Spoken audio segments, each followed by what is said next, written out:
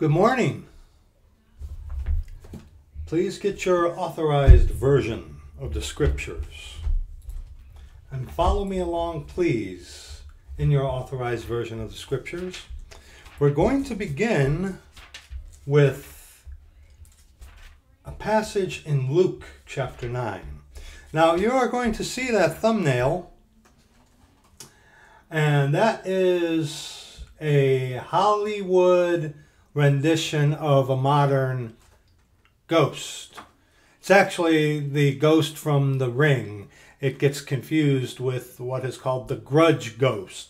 And if any of you have seen that movie, The Grudge, with the woman crawling around with the hair in her face and making that noise like that, and that other one, yeah. So apparently people are seeing that nowadays.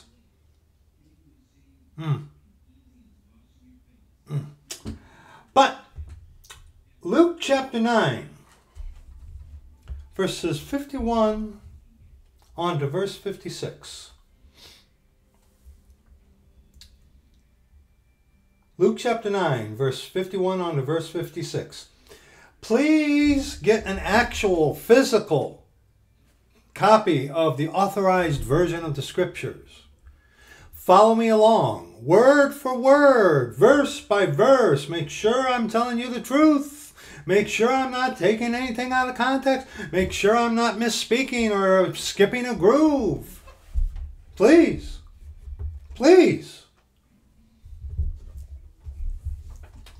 Luke chapter 9, verses 51 on to verse 56. And it came to pass when the time was come that he, our Lord Jesus Christ, should be received up, he steadfastly set his face to go to Jerusalem. He was fixed. He was going to Jerusalem. He could not be deterred. He had focus, as you could say. Okay? And sent messengers before his face, and they went and entered into a village of the Samaritans to make ready for him. And they did not receive him, because his face was as though he would go to Jerusalem. See, the Lord had his destination fixed, what he was going to do. He came down here with a purpose, to die. Okay? And because his purpose was fixed, the Samaritans, well, look at that verse, and they did not receive him. Why? Because his face was as though he would go to Jerusalem, not get diverted by something. Interesting. Very interesting. Diversions. Oh, boy, they're prevalent nowadays, aren't they? Yeah. And when his disciples, James and John, saw this, the sons of thunder, okay, they said, Lord, wilt thou that we command fire to come down from heaven and consume them even as Elijah did? Hey, Lord, let's destroy those people. But he turned and rebuked them and said, Ye know not what manner of spirit ye are of. For the Son of Man is not come to destroy men's lives, but to save them. And they went to another village. So the Samaritans wouldn't receive the Lord Jesus Christ because he was going to Jerusalem. So he's like, okay, go to another. But see, James and John, the sons of thunder, Bonazaries, destroy him. The Lord's like, no. No. Get him. Let's go on to another one. But the thing is, ye know not what manner of spirit ye are of. See, James and John wanted to destroy. And the thief cometh not, but to what? To kill and to destroy. And at this very time, even though they were in the midst of God the Father, our Lord Jesus Christ, the Holy Ghost, the Lord is that Spirit, our Lord Jesus Christ, the Holy Ghost, God our Father, the Holy Ghost was not yet given unto men. that seal, that permanent seal unto the day of redemption. God in you, Christ in you, the hope of glory, was not there yet. So what kind of spirit were James and John of?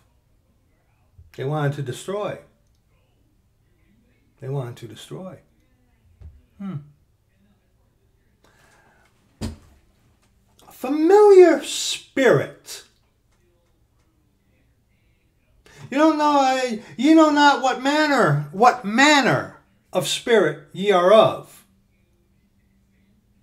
The Spirit of Christ, the Holy Ghost that is in you, if you are saved, born again, converted to the Church of the Living God, will guide you unto all truth. But the spirit that is of this world, that spirit of Antichrist, a familiar spirit,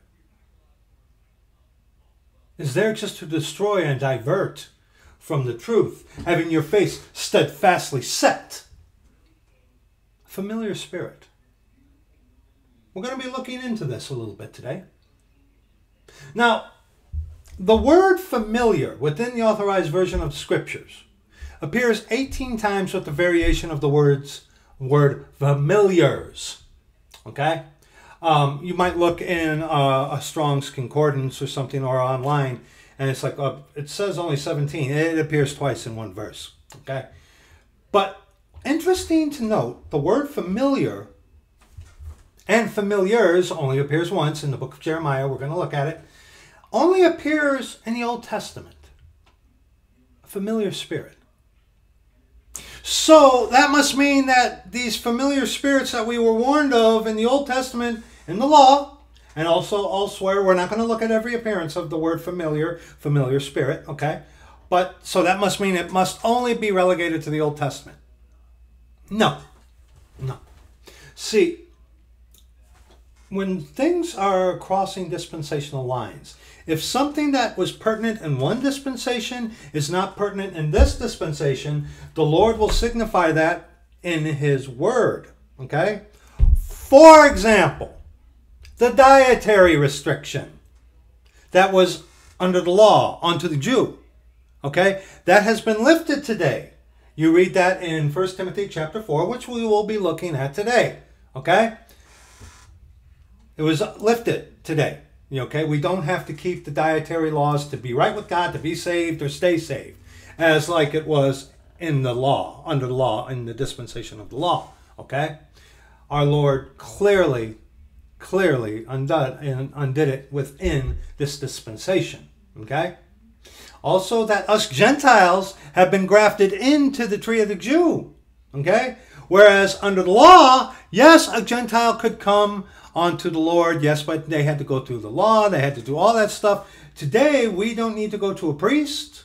We don't need to keep the law to be saved, to stay saved, or be right with God. No, we go to the Lord, broken, contrite, and in fear of Him, call upon His name, and may He save you. Okay? So those are things that were pertinent in other dispensations that are not pertinent in this dispensation, which have been clearly made evident within this dispensation, within the Pauline epistles and elsewhere. Okay? And again, the thing with eternal security. Okay? It's not your salvation to lose, dear friend. Okay? In Ephesians chapter 1, verses 13 on to verse 14, or 14 and 15, it's 13 and 14, excuse me. You are sealed, if you are saved, unto the day of redemption. Once saved, always saved. Okay? Even easy believers and heretics are proponents for eternal security. They heretics and liars, but even they are proponents for eternal security. You come to the Lord on His terms and He saves you. You cannot lose what is not yours. It's a gift. Okay? And this idea that you can lose your salvation, that you can lose salvation today comes from these charismatics, from Catholics who teach what? Works salvation without any assurance of salvation, because it's what? It's the sin of presumption to presume that you can know that you're saved. Isn't that right, Catholic? Huh? So, but there again, unlike under the law and other dispensations, God within you, that seal, unlike any other dispensation, in the time of Jacob's trouble, 144,000 Jews will be eternally secure. 144,000 Jews, not Jehovah's Witnesses. Okay? The Jews, 144,000 Jews will be sealed, eternally secure. Other than that, no.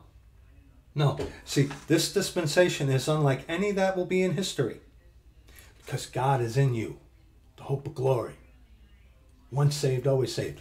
Different from another dispensation. Hence, the change has been marked. But if something has not been marked as different, then usually it's still binding. Usually. There are exceptions, yes, but usually it's still binding. Hence this thing with the familiar spirits, or familiar spirit. See, today in this dispensation, God dwells within the saved, born-again believer, okay, and are sealed unto the day of redemption. The devils, Satan, who is a counterfeit, who is Antichrist. Antichrist is not only against, but a replacement. So, is it any wonder that devils infest people, much like they did in the Old Testament? Yes, but even more so today in a pronounced fashion to counterfeit, to copycat the real thing. And see, why are some of these charismatics claiming to see ghosts that look like the thumbnail? What's with that? So, a Hollywood movie can accurately depict a ghost that is appearing to people who are apparently saved. And we have talked about, the video will be in the description box this time, I promise. Ghosts, poltergeists, that happens. Yes, it does. Yes, it does. Yes, there is such a thing as ghosts. There is such a thing as poltergeist activity. Yes, there is. But you gotta remember something. Those who are truly saved, born again, converted of the Church of the Living God. Well, I know of a brother out northeast of us. Every once in a while, the house that he lives in has poltergeist activity in it. But he's not plagued by it frequently. Okay, it happens, and he's a saved man. He does, like we're going to look at the last part of this video in Philippians chapter 2. He calls upon the name of the Lord. All right? If you're saved, supposedly, and you're being tormented by ghosts, tormented, often picked on, you need to figure out why. Is there something in your house that you're giving a doorway onto to these devils? Or is the spirit that is in you that spirit of Antichrist, and the world knows its own? I wonder. Turn in your authorized version of the scripture. Go with me in the scriptures. Please. Come on. Follow me along. Okay? Please. Leviticus chapter 19. Now, we are not going to look at every occurrence of the word familiar. Like I said, it appears a total of 18 times with the variation of the word plural, familiars, okay, which we're going to look at that. But all we need to do is establish what a familiar spirit is. Okay? Leviticus chapter 19, just one verse. Verse 31. Leviticus 19, verse 31. Regard not them that have familiar spirits, neither seek after wizards, to be defiled by them. I am the Lord your God. Now, interesting too about this familiar spirits. You will see all but, out of 18 times, I think only 5 of them are not associated with wizards. Generally, usually, when you look into familiar spirits, always associated with a wizard. Not always. Usually associated with a wizard. Very interesting. Very interesting. What is a familiar spirit? What does it mean to be familiar? To have converse. For example, it was said to me yesterday, and this is very good. Okay, you can be acquainted with someone. Okay, you can be acquainted with someone. Like our best friend is acquainted with my sister. He met her just once, and just acquainted with her. Then there are those that you can be familiar with, that you have converse with, that you speak to and stuff like that. You spend time with them, that kind of stuff like that. Okay? You see? So what is a familiar spirit? Let's look scripturally at what it means to be familiar. Go to Job chapter 19. I admit I try to my best to stay away when it comes to words in Scripture. I do tend to my best to stay away from Webster's 1828 dictionary. I recommend Webster's 1828 dictionary. I use Webster's 1828 dictionary. I do. But personally, I prefer to see how the Lord defines a word than fallible Mr. Webster, who has botched it on several occasions. Okay, so Job chapter 19, verses 13 on to verse 19. A little context here. Familiar. Okay. By the way, Leviticus 19:31 is the very first appearance of familiar. And what is it associated to? A familiar spirit and wizards and defilement. So we can know right away that whatever a familiar spirit is, it ain't good. It ain't good. So, Job 19, verses 13 on to verse 19. He hath put my brethren far from me, and mine acquaintance are verily estranged from me. Acquaintance. Okay? Like I said, our best friend met my sister, so he's acquainted with my sister. Not familiar with. See? Okay? And right away in verse 13 here, we see brethren and acquaintance and estranged, gone away. My kinsfolk have failed me, and my familiar friends have forgotten me. All but his 3 that accused him and just dragged him through the mud, right? Right, yeah. They that dwell in mine house and my maids count me for a stranger. I am an alien in their sight. I called my servant, and he gave me no answer. I entreated him with my mouth. My breath is strange to my wife, though I entreated for the children's sake of mine own body. Yea, young children despised me. I arose, and they spake against me. All my inward friends abhorred me, and they whom I loved are turned against me. So when it comes to familiar, look at this context and where familiar appears, okay? Look at that in verse 14. Look at the associations here. My kinsfolk have failed me, and my familiar friends, familiar spirit. So something that either you are conversant with or something that is very kind of close, isn't it? Because look at this context, okay? We see brethren, acquaintance, kinsfolk, friends, maids, okay? Servants, okay? His wife, his children. Those are things that are very, very close-knit onto a person. A person is a spirit, soul, and body, by the way, okay?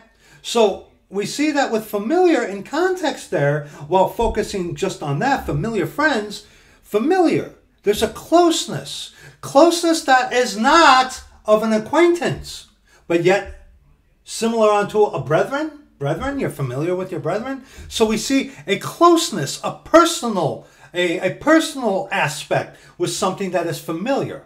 Okay? Now let's go to the second, not the second, but another appearance of the word familiar. It's in Psalm 41. And again, you're going, look at what's around the meat of the sandwich. Okay? Okay?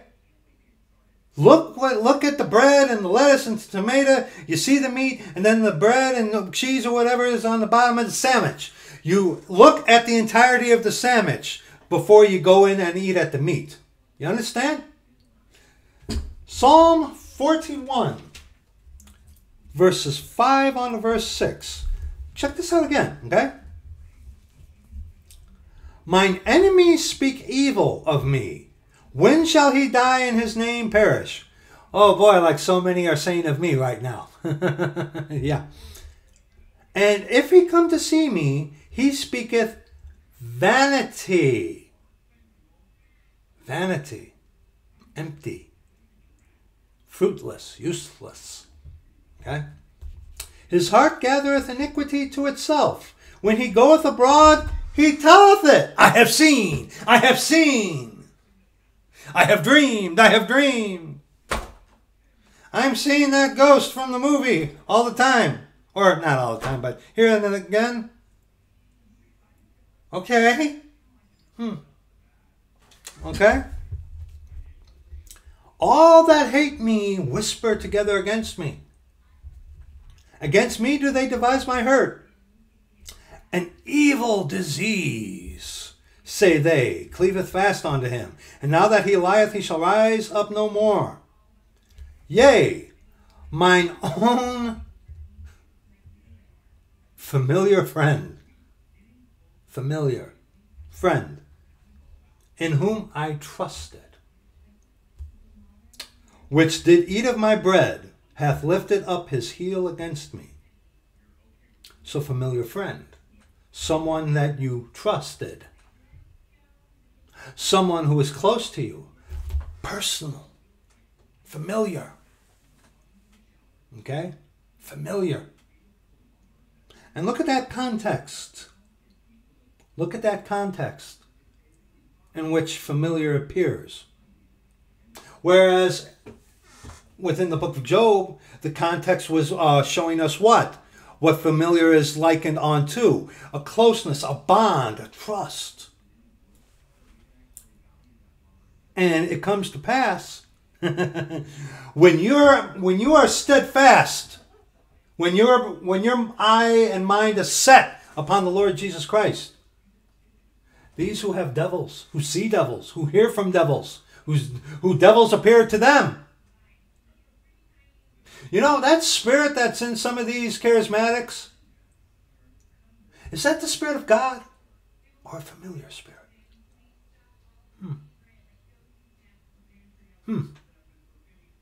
Interesting. Now, Jeremiah chapter 20. Jeremiah chapter 20. Here is the plural appearance of the word familiar, which is familiars. This is the only time this appears in the scripture. Look at, now we're only going to look at 2 verses.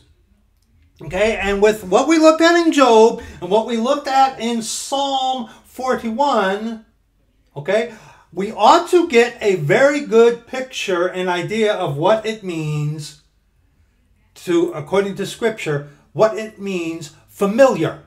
Okay, and like I said, with the exception here of Job and Psalm, okay, and you can please check me out. With Job and Psalm, that's the only time that the word familiar appears outside of being a familiar spirit. Okay? Okay? There are some here in Isaiah that we will be looking at. Okay? And like I said, excuse me, I might be wrong on that, but I don't think I am, about spirit not being attached to familiar only in 2 places with Job and Psalms. Okay? And also here in familiars. Check this out. Jeremiah 20, verses 10 and 11. For I heard the defaming of many. Fear on every side. Report, say they, and we will report it. All my familiars.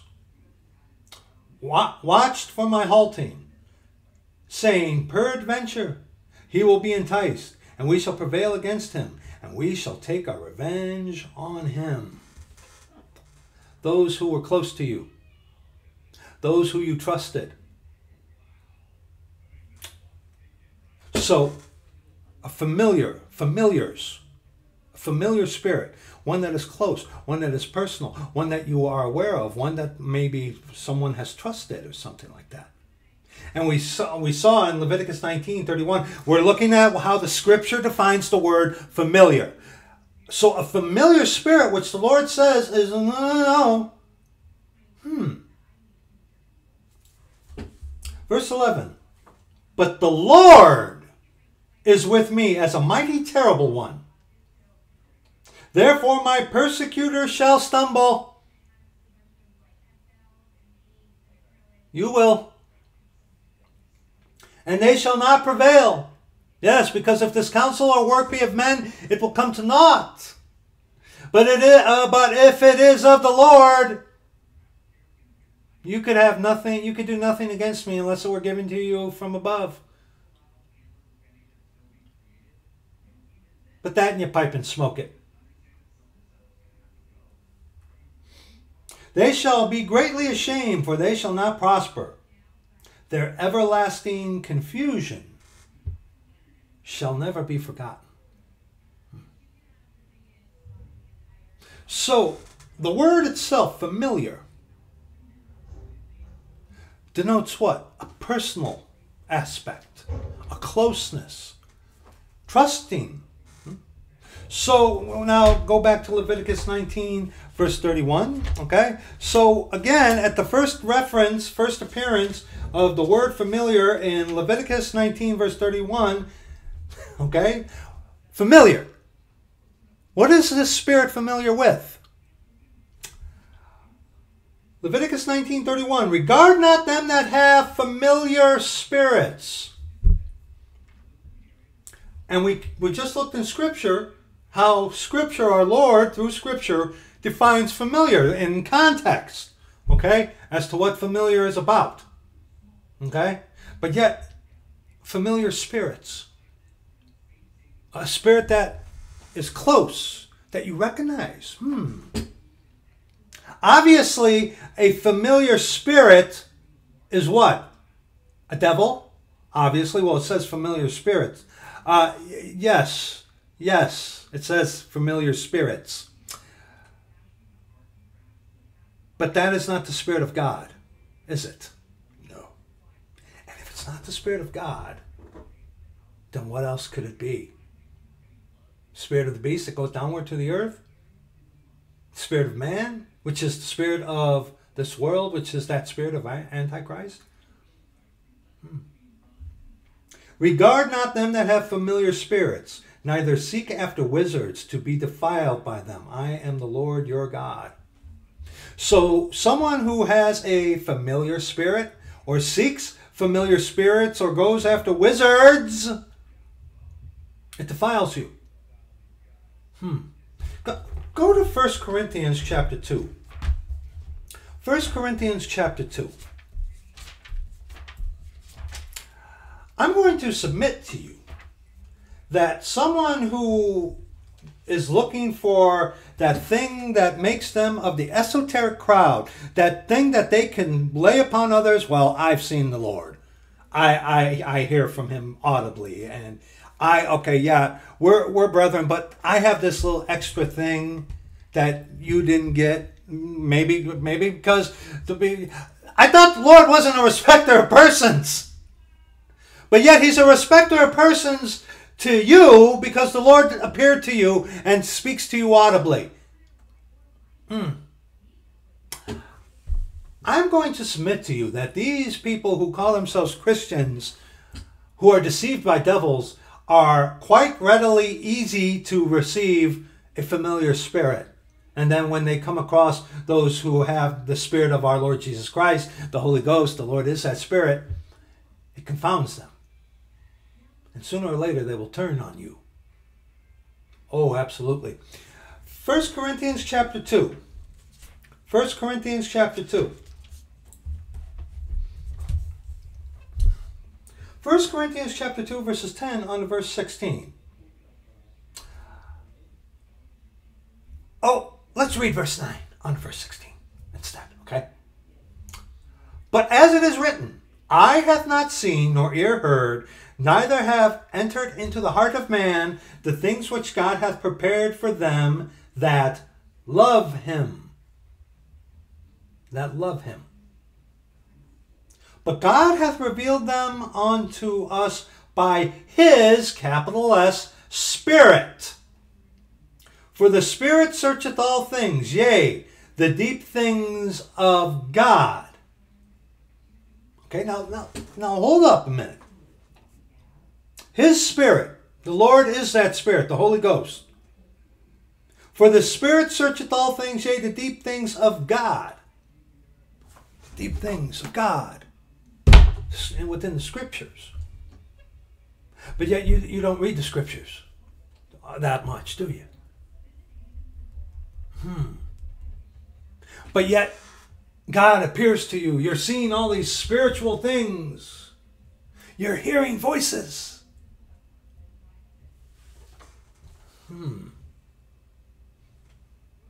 For the Spirit searcheth all things, yea, the deep things of God. The deep things of God. You want to know who God is? Sanctify them through thy truth. Thy word is truth. You search the Scriptures. You're depending on your emotions, your sensationalism, your feelings, your sight.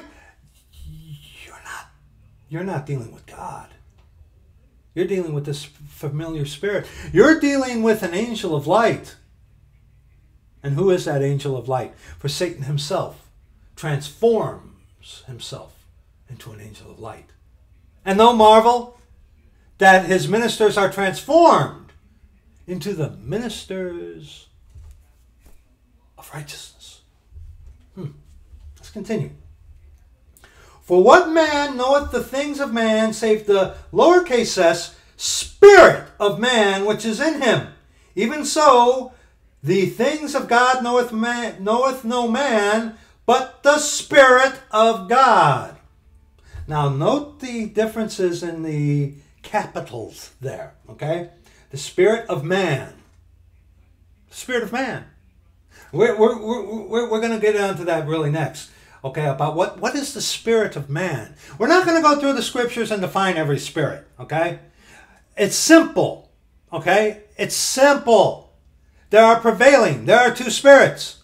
God is a spirit. No, the spirit of the beast that goeth down to the earth. God, the Father of spirits. Yes, yes. But there is that spirit of Antichrist.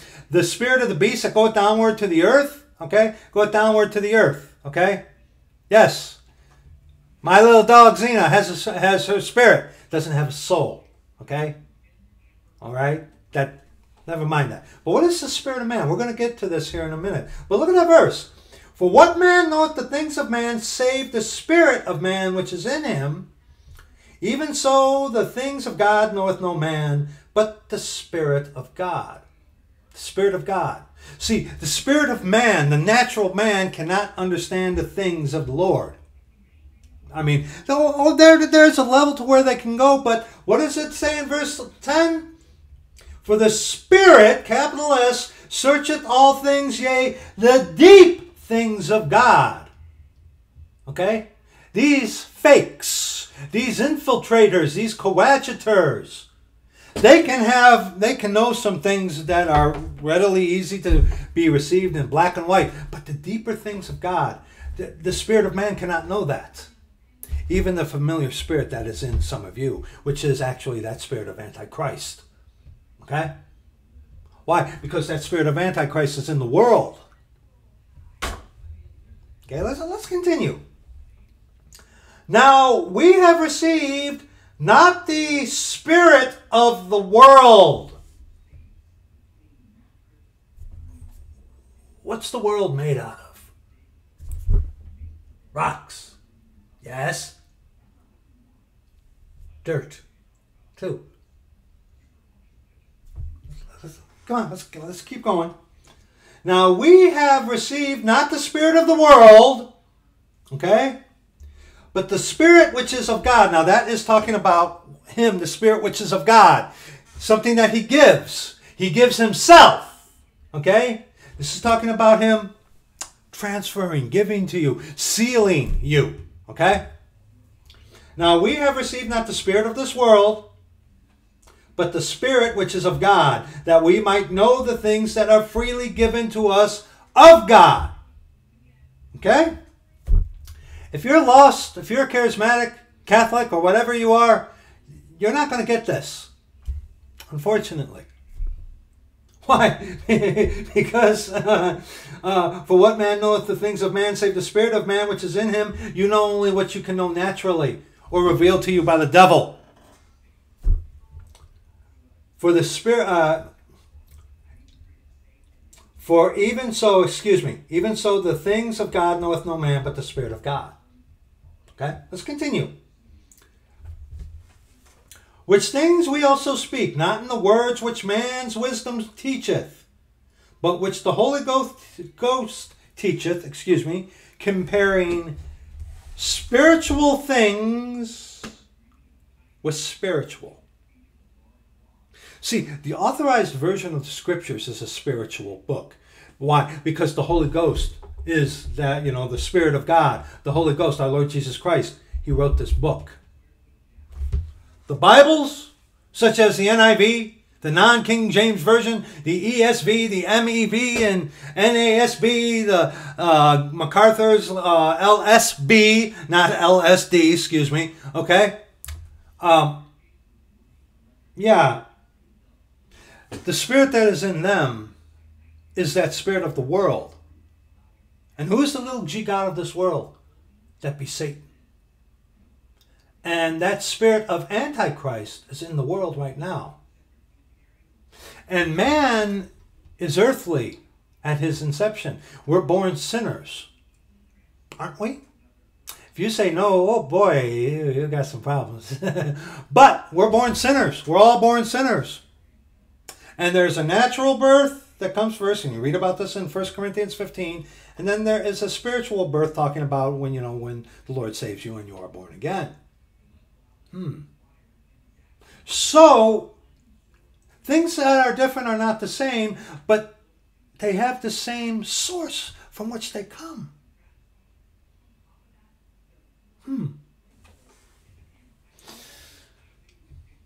But see, the Spirit that is within us, the Holy Ghost, our Lord Jesus Christ, comparing spiritual things with spiritual. The authorized version of the Scriptures is God's book. You, who sees devils, the devil appeared to, the devils speak to you. You're tormented by familiar spirits. Spirit is in you is one likened unto the books, such as the Bibles, the NIV, the ESV, and so on and so forth. Yeah, that spirit of Antichrist is what wrote the Bibles, where God, our Father, our Lord Jesus Christ, wrote the Scriptures. Comparing spiritual things, the Lord in you, with spiritual things, his book. And see, verse 10, but God hath revealed them unto us by his Spirit. For the Spirit searcheth all things, yea, the deep things of God. And you are to search the Scriptures daily, whether these things are so. Dear friends, again, if you are relying on a sensationalism, your sight, that's not the Lord. Okay? That's not the Lord. Signs and wonders do not happen today as they did in the book of Acts. Okay? They don't. They had a purpose. The purpose was fulfilled. Okay? And things that were in another dispensation, such as the coming and going, the anointing is on me, and stuff like that. No. You are greatly deceived. Let's continue. Verse 14. Familiar spirit. But the natural man, unregenerate, earthly, receiveth not the things of the Spirit of God, for they are foolishness unto him, neither can he know them, because they are spiritually discerned.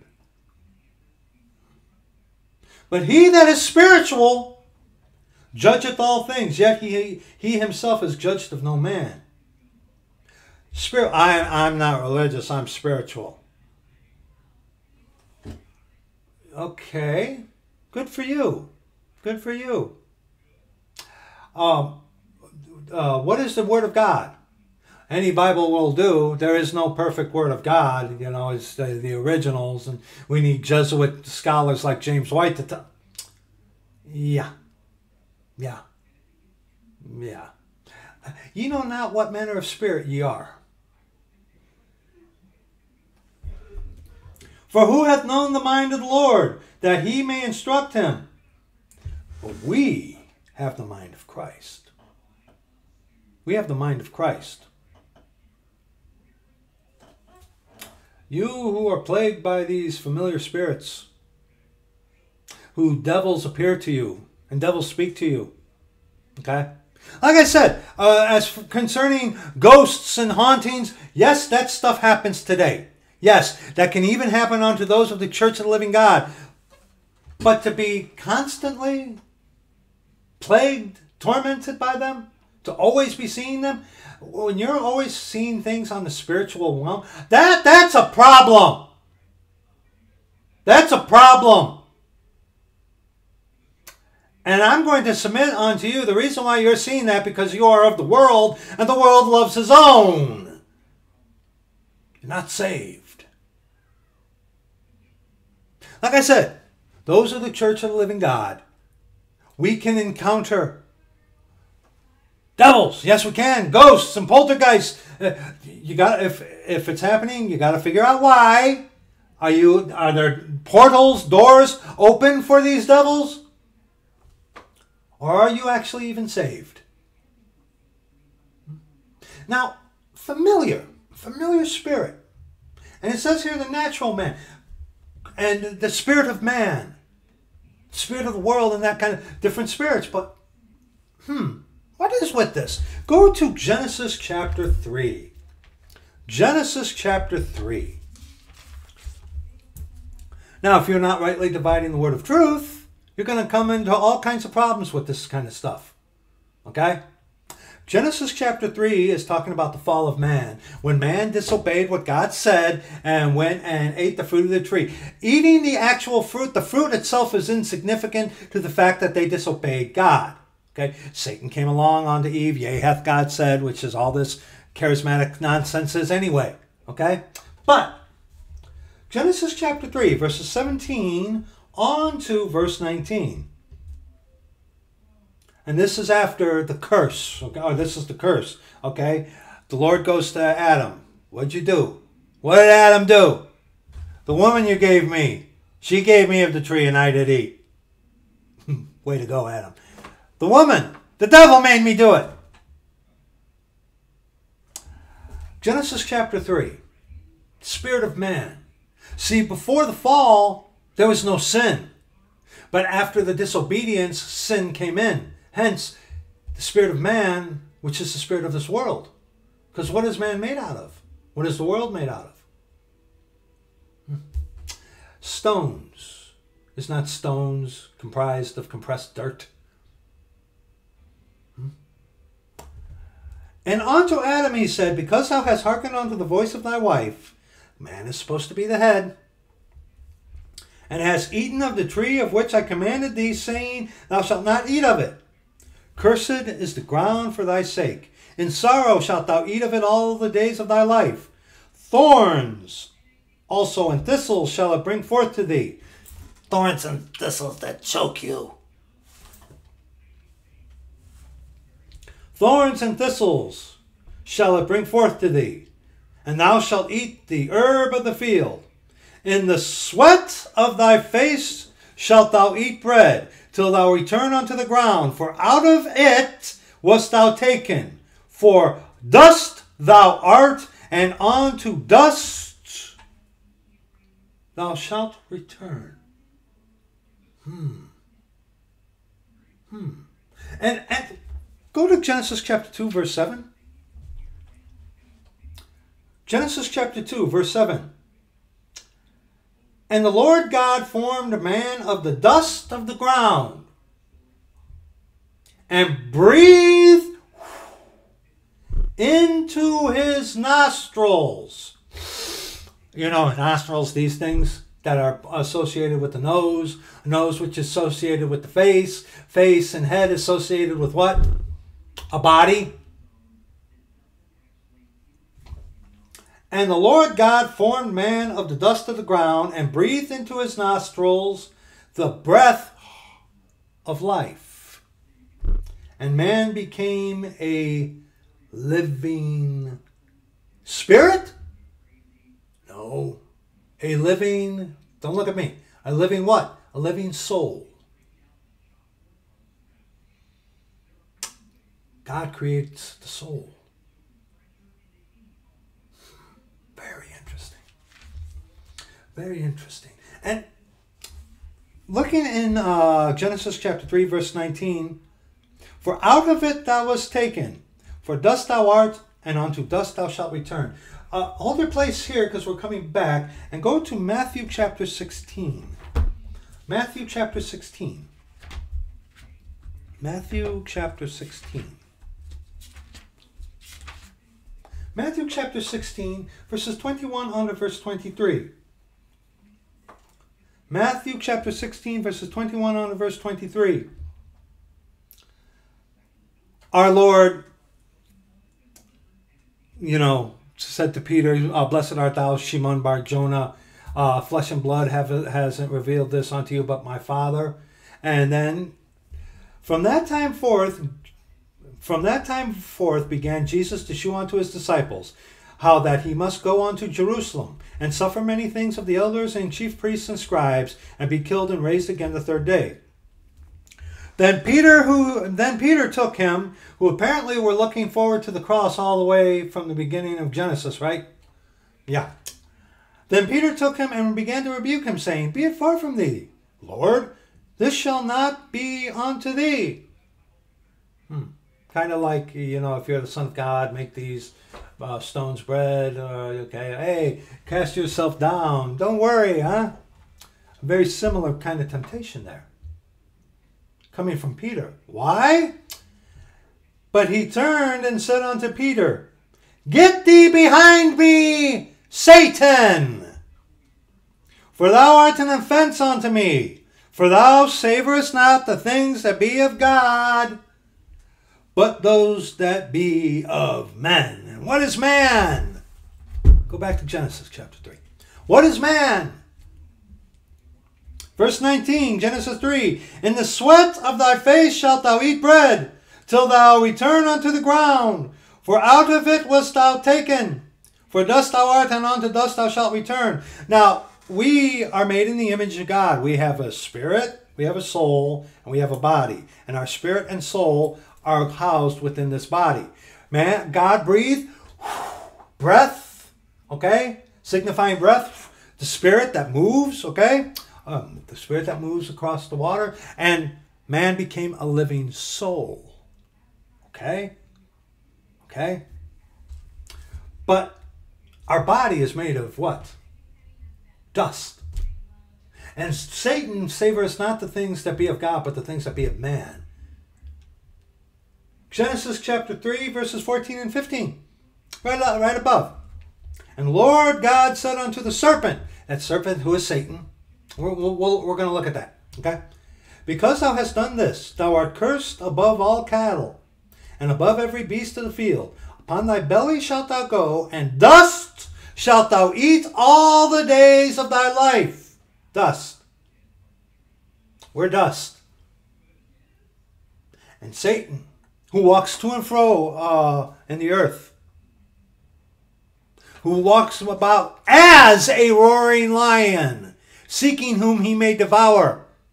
Oh, and he has devoured some of you, dear Pentacatholics, you dear Charismatics, with your nonsensical ideologies and beliefs, your esoteric thing that you're special, that God is suddenly a respecter of persons, huh? He's devoured you. He's captured you. You're taken. And I will put enmity between thee and the woman, and between thy seed and her seed. It shall bruise thy head, and thou shalt bruise thy heel. And of course, verse 15, we've talked about this before, very first prophecy of Scripture regarding our Lord Jesus Christ, God our Father. Jesus Christ has come in the flesh. Okay? All right? That's what that is talking about. All right? So, Satan devours man.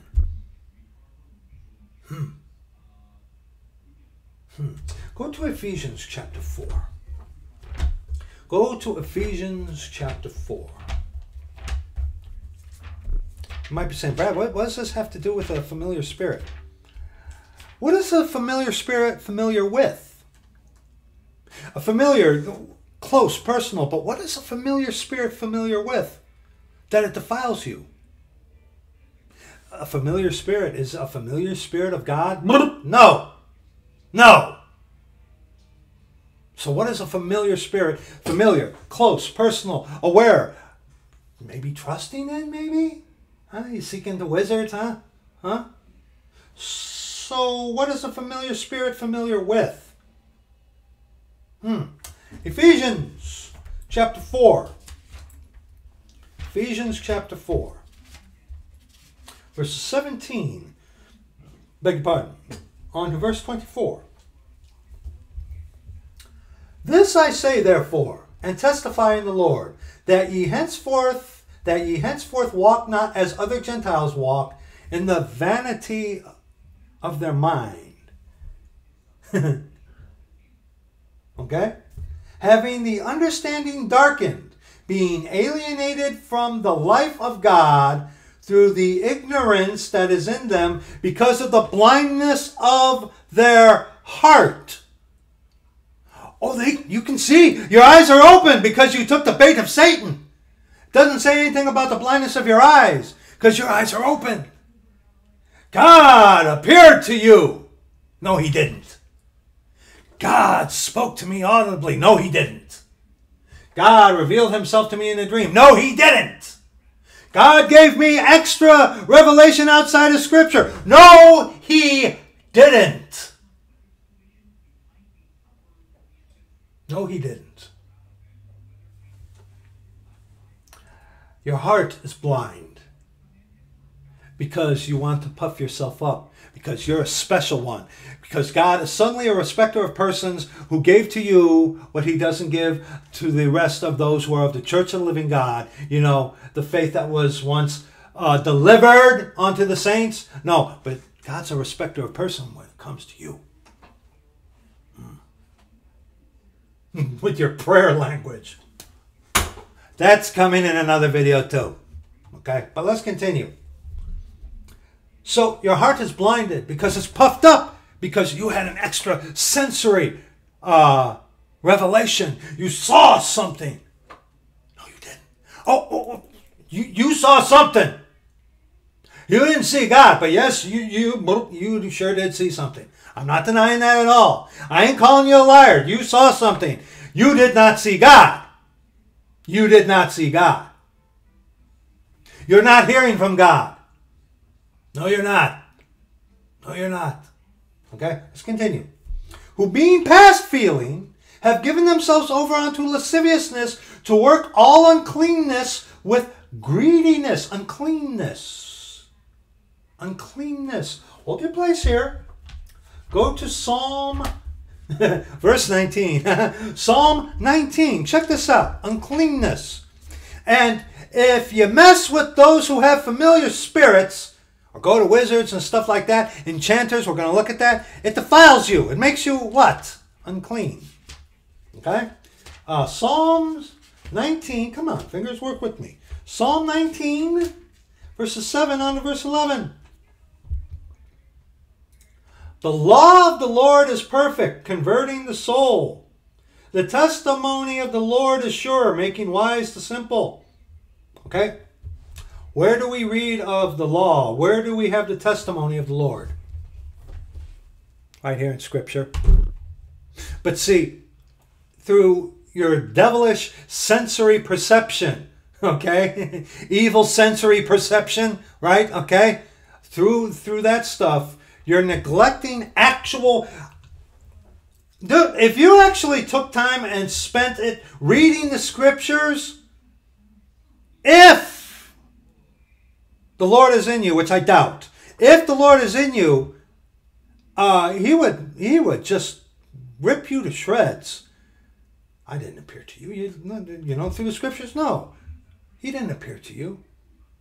Why do you think these spirits, these devils, want to keep so many of you away from the scriptures? Why do so many of you get offended when you got someone calling you to account? Hey, read the book! But no, you come up with excuses. We talked about this, yes, okay, we've talked about some of your excuses. Nonetheless, even if you're suffering, you ought to read it. I know, like I said in the previous video, there are some exceptions. Okay, still, nonetheless. Okay? You're relying on your senses. You're not relying on God. Plain as day. Okay? The law of the Lord is perfect, converting the soul. The testimony of the Lord is sure, making wise the simple. The statutes of the Lord are right, rejoicing the heart. The commandment of the Lord is pure, enlightening the eyes. The fear of the Lord is what? Clean. Enduring forever. The judgments of the Lord are true and righteous altogether. More to be desired are they than gold, yea, than much fine gold, sweeter also than honey and the honeycomb. Gold and the honeycomb, sweet things. That Satan, you know, all this will I give you. If you fall down and worship me, all will be thine. Yes. Moreover, by them is thy servant warned, and in keeping of them there is great reward. Now, looking at the context here, what do we got? We have law, we have testimony, we have statutes, we have commandments, we have what? Judgments. Statutes, commandments, precepts, testimonies, judgments. Precepts, is that in there? No, but law is. Okay? Law is. Absolutely. But, and the fear of the Lord is clean. The fear of the Lord is clean. But in Ephesians chapter 4, verse 19, who being past feeling have given themselves over unto lasciviousness to work all uncleanness with greediness. Why? Because your heart is blind. You're blinded in heart. You think what you're seeing is God or is of God. It's not. And you don't know that because you're not in the scriptures. You're not conversant. You're not familiar with the scriptures. But you're familiar with the Spirit? What Spirit? It ain't the Spirit of God. I can tell you that. I can tell you that. Let's continue in Ephesians. But ye have not so learned Christ. How are you to learn of Christ? Learn of me, he says. What is, hold your place. What is that? Matthew 11, right? Right? Matthew 11. You have not so learned Christ. Okay? Matthew 11. Verses 28 on to verse 30. Come unto me, all ye that labor and are heavy laden, and I will give you rest. Take my yoke upon you and learn of me. It does not say from him. Yes, we learn from Lord. The Holy Ghost is that from the Lord is that Spirit who leads us and guides us into all truth. But we are to learn of him. Of him. For I am meek and lowly in heart, and ye shall find rest unto your souls. For my yoke is easy and my burden is light. Rest for your souls. How's your resting going, huh? Well, if you're seeing the grudge ghost constantly, yeah, what kind of rest are you having? Why is that? Why is that? Yes. But ye have not so learned Christ. How do you learn of Christ? Going off of experience, feelings, sensationalism, you're not hearing from the Lord. I'm sorry. I'm Sorry to break that to you.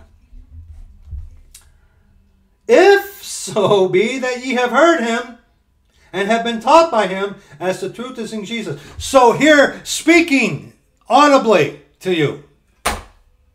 No. How do you hear the Lord? Okay. So, okay.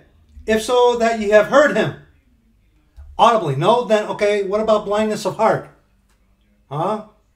You're blind in heart, but yet you can see with your eyes. You hear the Lord, but you don't hear him audibly with the ear. Huh? What's with you? You do anything to justify yourself. I have a pride problem. I struggle daily, every single day with my pride. Okay? It is the height of pride. Well, the Lord appeared unto me, and not to you. Even though some of you are not like that. But, I mean, come on. You know, use your head a little bit. Okay? That is the height of arrogancy. Well, God's apparently a respecter of persons because he appeared to me and he didn't appear unto you. I hear him and you don't hear him. So you must not be saved, right?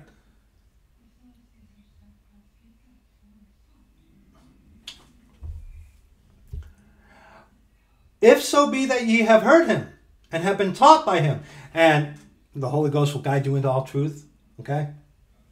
The Lord is that Spirit. As the truth is in Jesus, that ye put off concerning the former conversation the old man which is corrupt according to the deceitful lusts. In the Garden of Eden, lust.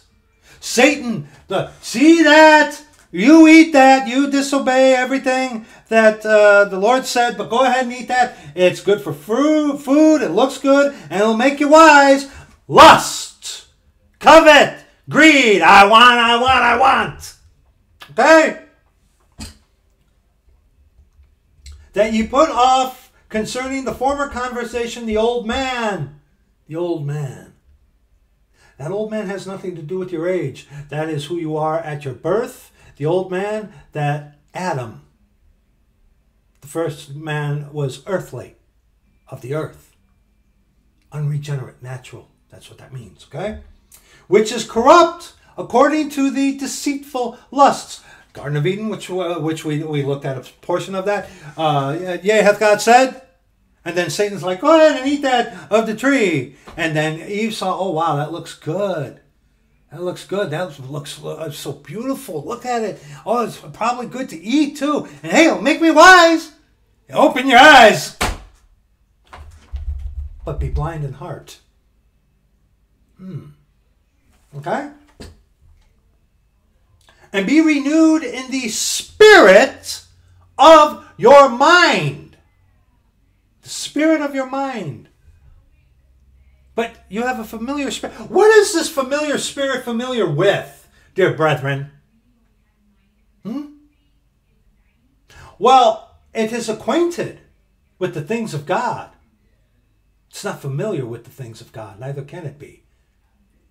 A familiar spirit is familiar with what? The things of the world. The flesh. The devil. And it defiles you. Does it not? Let's continue. And that ye put on the new man, which after God is created in righteousness and true holiness.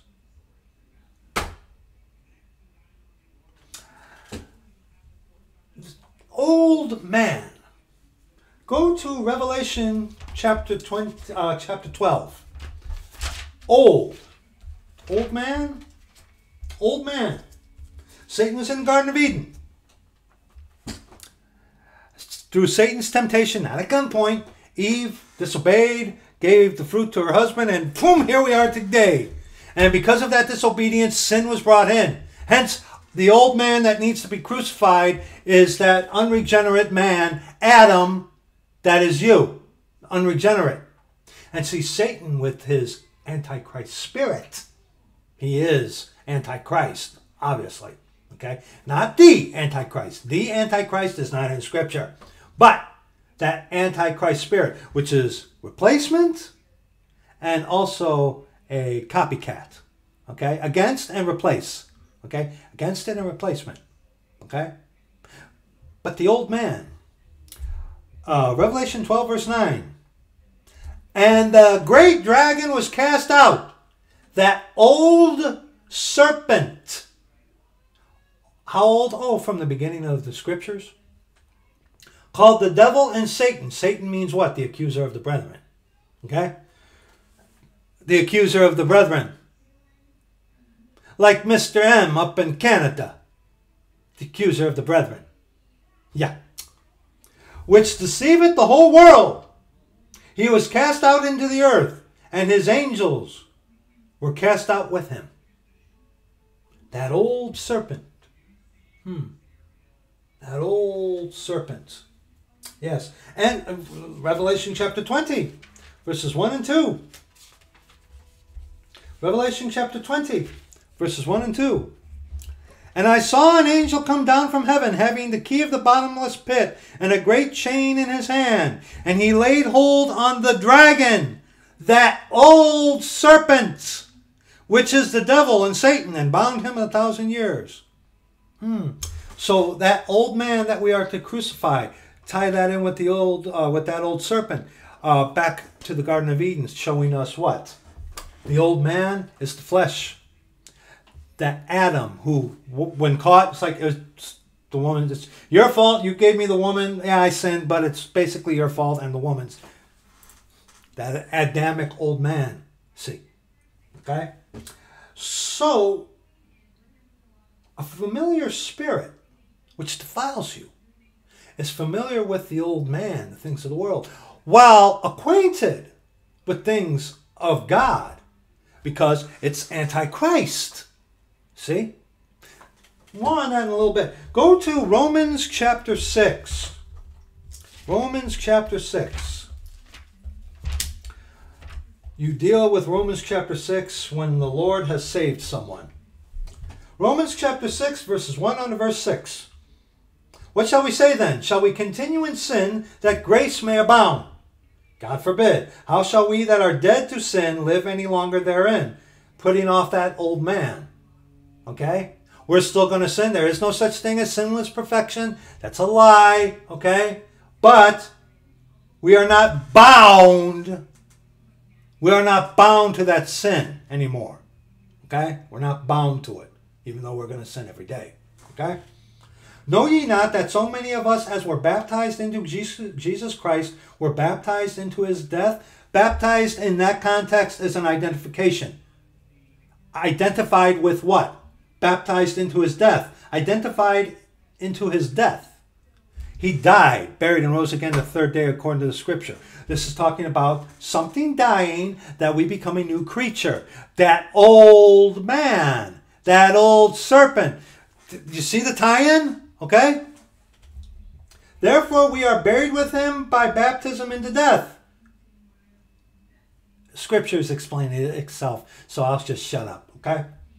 That like as Christ was raised up from the dead by the glory of the Father, even so we also should walk in newness of life.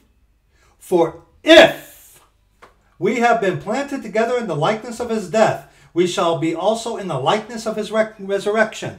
Knowing this, that our old man is crucified with him, that the body of sin might be destroyed, that henceforth we should not serve sin. And the body of sin, and this is a stumbling block for so many people for some reason, especially, Catholics and Charismatics too, okay?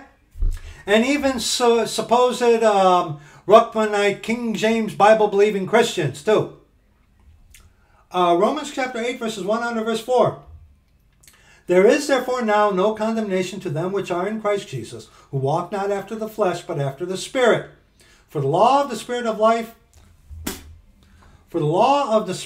life in Christ Jesus hath made me free from the law of sin and death. For what the law could not do, in that it was weak through the flesh, the flesh profiteth nothing. If the flesh profited something, the disciples would have been biting Christ at the Last Supper. Okay? For what the law could not do, in that it was weak through the flesh, God sending his own Son in the likeness of sinful flesh. You people don't want to get it because you're Catholic. See, the Gnostic flesh became God, not God became flesh. These people are exalting flesh just like the devil exalts flesh, people. Okay? Warning. God sending his own Son in the likeness of sinful flesh, and for sin condemned sin in the flesh, that the righteousness of the law might be fulfilled in us, who walk not after the flesh, but after the Spirit. So a familiar spirit is familiar with what? The things of the world, the things of the flesh. Familiar. Because it's a familiar spirit associated with wizards, and it defiles. And in Titus, he talks about hating even the garment spotted by the flesh, or defiled, you could say, maybe. Go to Ephesians chapter 5.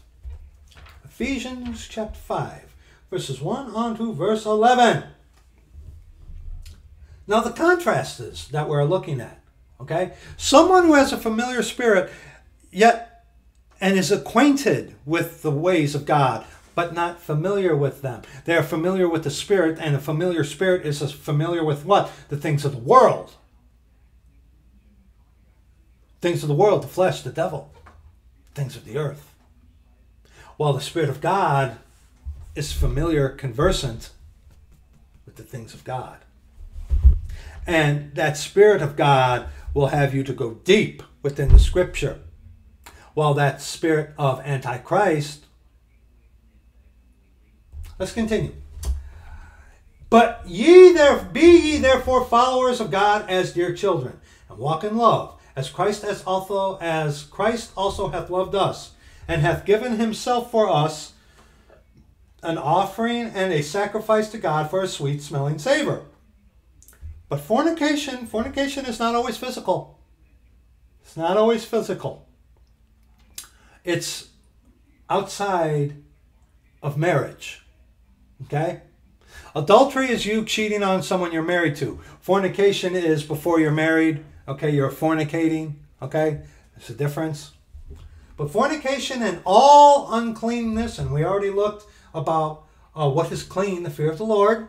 Okay? Or covetousness. I got to hear a fresh revelation. I haven't seen the Lord in a long. I only saw it once. But see, that's covetousness. That's pride. You try to mask it by pretending to be so humble. But deep down, come on now. You're esoteric. God's a respecter of persons because he showed himself to you and not to other people. While you might yourself wouldn't dare to be like that. And you mask, and these people mask that kind of thing very well.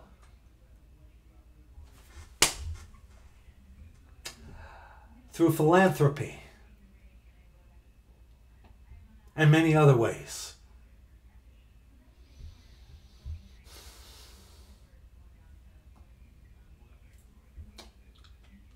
But fornication and uncleanness or covetousness, let it not be once named among you as becometh saints. Neither filthiness, nor foolish talking, nor jesting, which are not convenient, but rather giving of thanks. For this ye know, that no whoremonger, Mystery Babylon the Great, the mother of harlots and abominations of the earth, nor unclean person defiled by devils or a familiar spirit. Well, Brad, aren't we supposed to be familiar with the Spirit of God? But Scripture plainly says what a familiar spirit is. And you know, when you're supposedly saved and you see the Lord, new things, but yet it's all familiar in context to worldly things. The awakening that these people have, these charismatics and all these nonsense, stem from worldly things. Their convulsions and their speaking, those are things of flesh. The spirit that brings that on is that spirit of Antichrist. Those are fleshly things. Those are worldly things. Okay? They are. Look at it. Okay? The tongue talking, slaying in the spirit, the convulsing, it's all made to make you look like a fool, number one, but it's all a means for you to what? To exalt yourself as a special one. That's fleshly. That's of the earth. Okay? For this ye know that no whoremonger, nor unclean person, nor covetous man who is an idolater hath any inheritance in the kingdom of Christ and of God. Let no man deceive you with vain words. For because of these things cometh the wrath of God upon the children of disobedience. Be not ye therefore partakers with them. Children of disobedience, you heard the truth, but you don't want to do it. You heard the true gospel, but you would rather trust that God appeared to you, that you're hearing from him. Yeah. Yeah. And then he reveals, again, he reveals something to you that is totally outside of Scripture and nonsense. And that's that's that spirit of Antichrist. You have a familiar spirit. Okay? All right? For ye were sometimes darkness, but now are light in the Lord. Walk as children of light. And you can watch the previous video. This does not mean that we are walking around as little illuminated light bulbs. That is insanity. Okay? Prove it to yourself. Church of the Living God. Ask a lost person. Do you see a light going around me? Am I lit up like a Christmas tree? Yeah, they'll definitely get away like, okay, man. Yeah, they'll definitely take a couple steps back from you when you come up. But do that. It's absurd. It's absolute nonsense. We talked about that in the previous video. I'm not going to go off on that. For the fruit of the Spirit is in all goodness and righteousness and truth, proving what is acceptable unto the Lord. And have no fellowship with the unfruitful works of darkness, but rather reprove them, which is what I'm doing. I'm reproving them. The unfruitful works of darkness. What kind of fruit have you with that nonsense?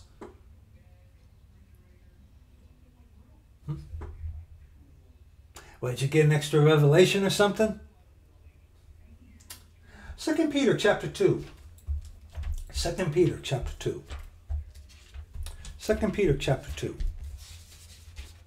Verses 9 on to verse 19. The Lord knoweth how to deliver the godly out of temptations, and to reserve the unjust unto the day of judgment to be punished. But chiefly them that walk after the flesh in the lust of uncleanness. And the fear of the Lord, that is clean. The lusts of uncleanness. Following your signs, your wonders, and your emotionalism, and your sensationalism, that's uncleanness. It's not the fear of the Lord. And despise government. That's talking about self-government, by the way. Presumptuous are they, self-willed. They are not afraid to speak evil of dignities. Whereas angels, which are greater in power and might, bring not railing accusation against them before the Lord. But these as natural, brute beasts, natural, earthly, sensual, devilish, unregenerate, made to be taken and destroyed, speak evil of the things that they understand not, because they're spiritually discerned. More on this in a little bit. And shall utterly perish in their own corruption, and shall receive the reward of unrighteousness, as they that count it pleasure to riot in the daytime. Spots they are, and blemishes, sporting themselves with their own deceivings, while they feast with you. This tells us that they will be amongst us. These deceivers. Deceived. Being deceived. Absolutely.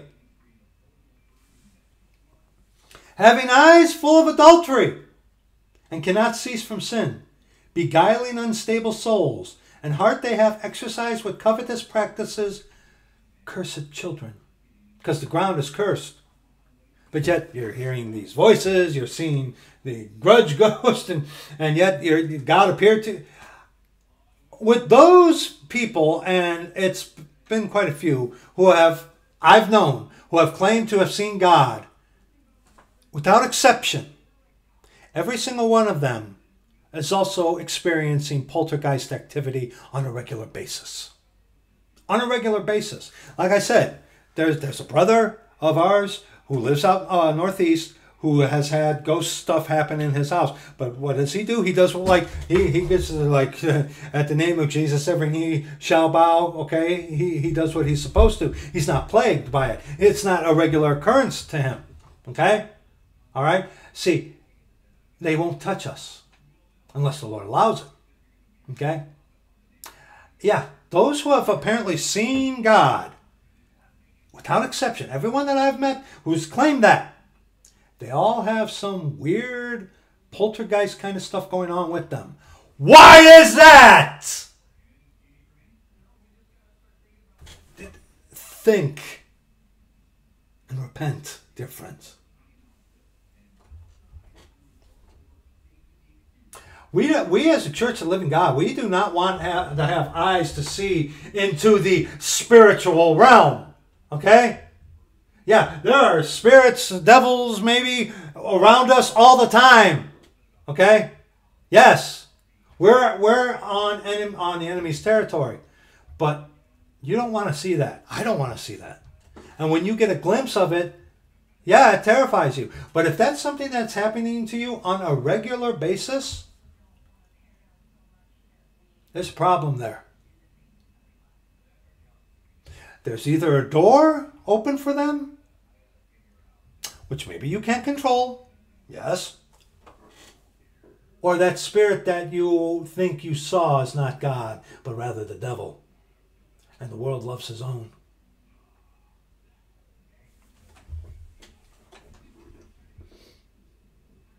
Which have forsaken the right way and are gone. Oh, Ed, what did we... Yes, we read a verse. Which have forsaken the right way and are gone astray, following the way of Balaam the son of Bosor, who loved the wages of unrighteousness, but was rebuked for his iniquity. The dumb, not being able to speak, ass, donkey, speaking with man's voice. Ass is female and mule is male, as I understand it. Okay? But was rebuked for his iniquity. The dumb, not being able to speak, ass, donkey, speaking with man's voice, forbade the madness of the prophet.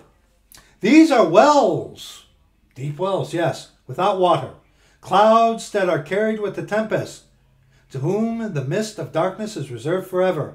For while they speak great swelling words of vanity, they allure through the lusts of the flesh, have a spiritual experience, have religiosity, putting on the suit, putting on the tie, going to the building, doing yada, yada, yada, yada, fleshly things.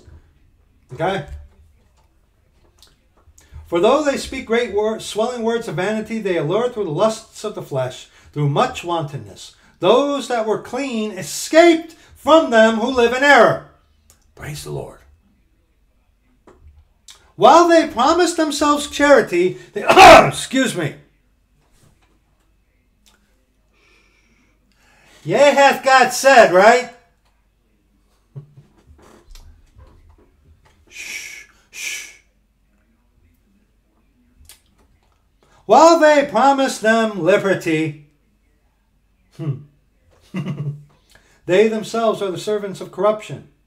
For of whom a man is overcome, the same as he is of the same as he brought in bondage.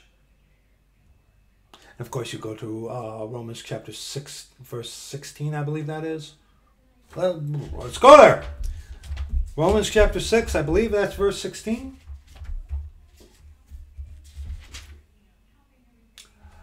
Know ye not that to whom ye yield yourselves servants to obey, his servants ye are to whom ye obey, whether of sin unto death or of obedience unto righteousness? Well, I don't talk with the devil often. Yes, you do. Because if you came to your faith because of your sight and your spiritual experiences, you're not saved. You can have the right doctrine, you can believe the right things, but how you come to the Lord is very important.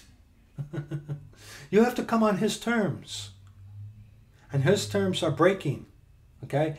Yes, I'm not even going to get into it. They're going to be in the description box. Okay? You charismatics are going to cling to this nonsense of yours with a death grip. And unfortunately, for the most of you, you will find out at the judgment seat of Christ. Or, excuse me, the great white throne of judgment. Because you think you're going to be at the judgment seat of Christ. But no, if God appeared to you and you're... No, dear friend. You're not headed for the judgment seat of Christ. You're headed for the great white throne. And very quickly, Jude 16. I almost said Jude 16.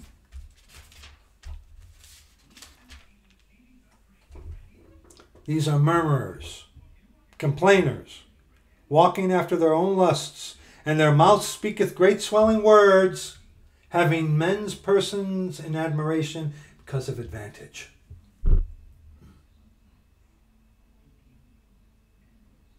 John chapter 15. See, a familiar spirit is familiar with the things of the world, and as you go ahead and do the work yourself, you look up familiar spirit, okay? It defiles you. It is clearly spoken against, okay? It is clearly spoken against, okay? So, a familiar spirit, one that your old man is acquainted with, not acquainted with, familiar with, okay? A familiar spirit is familiar with what? Things of the world, things of the earth, things of the flesh, things of the devil, okay? John chapter 15, verses 18 and 19. If the world hates you, ye know that it hated me before it hated you. If ye were of the world would love his own. But because ye are not of the world, but I have chosen you out of the world, therefore the world hateth you. Well, I'm hated by the world. Well, when you stand for right things, yes. That's true, yes. But there again, also your attitude can also persuade that. But right down deep at it, you're of the world. And worldly things are happening to you. Worldly things are happening onto all of us.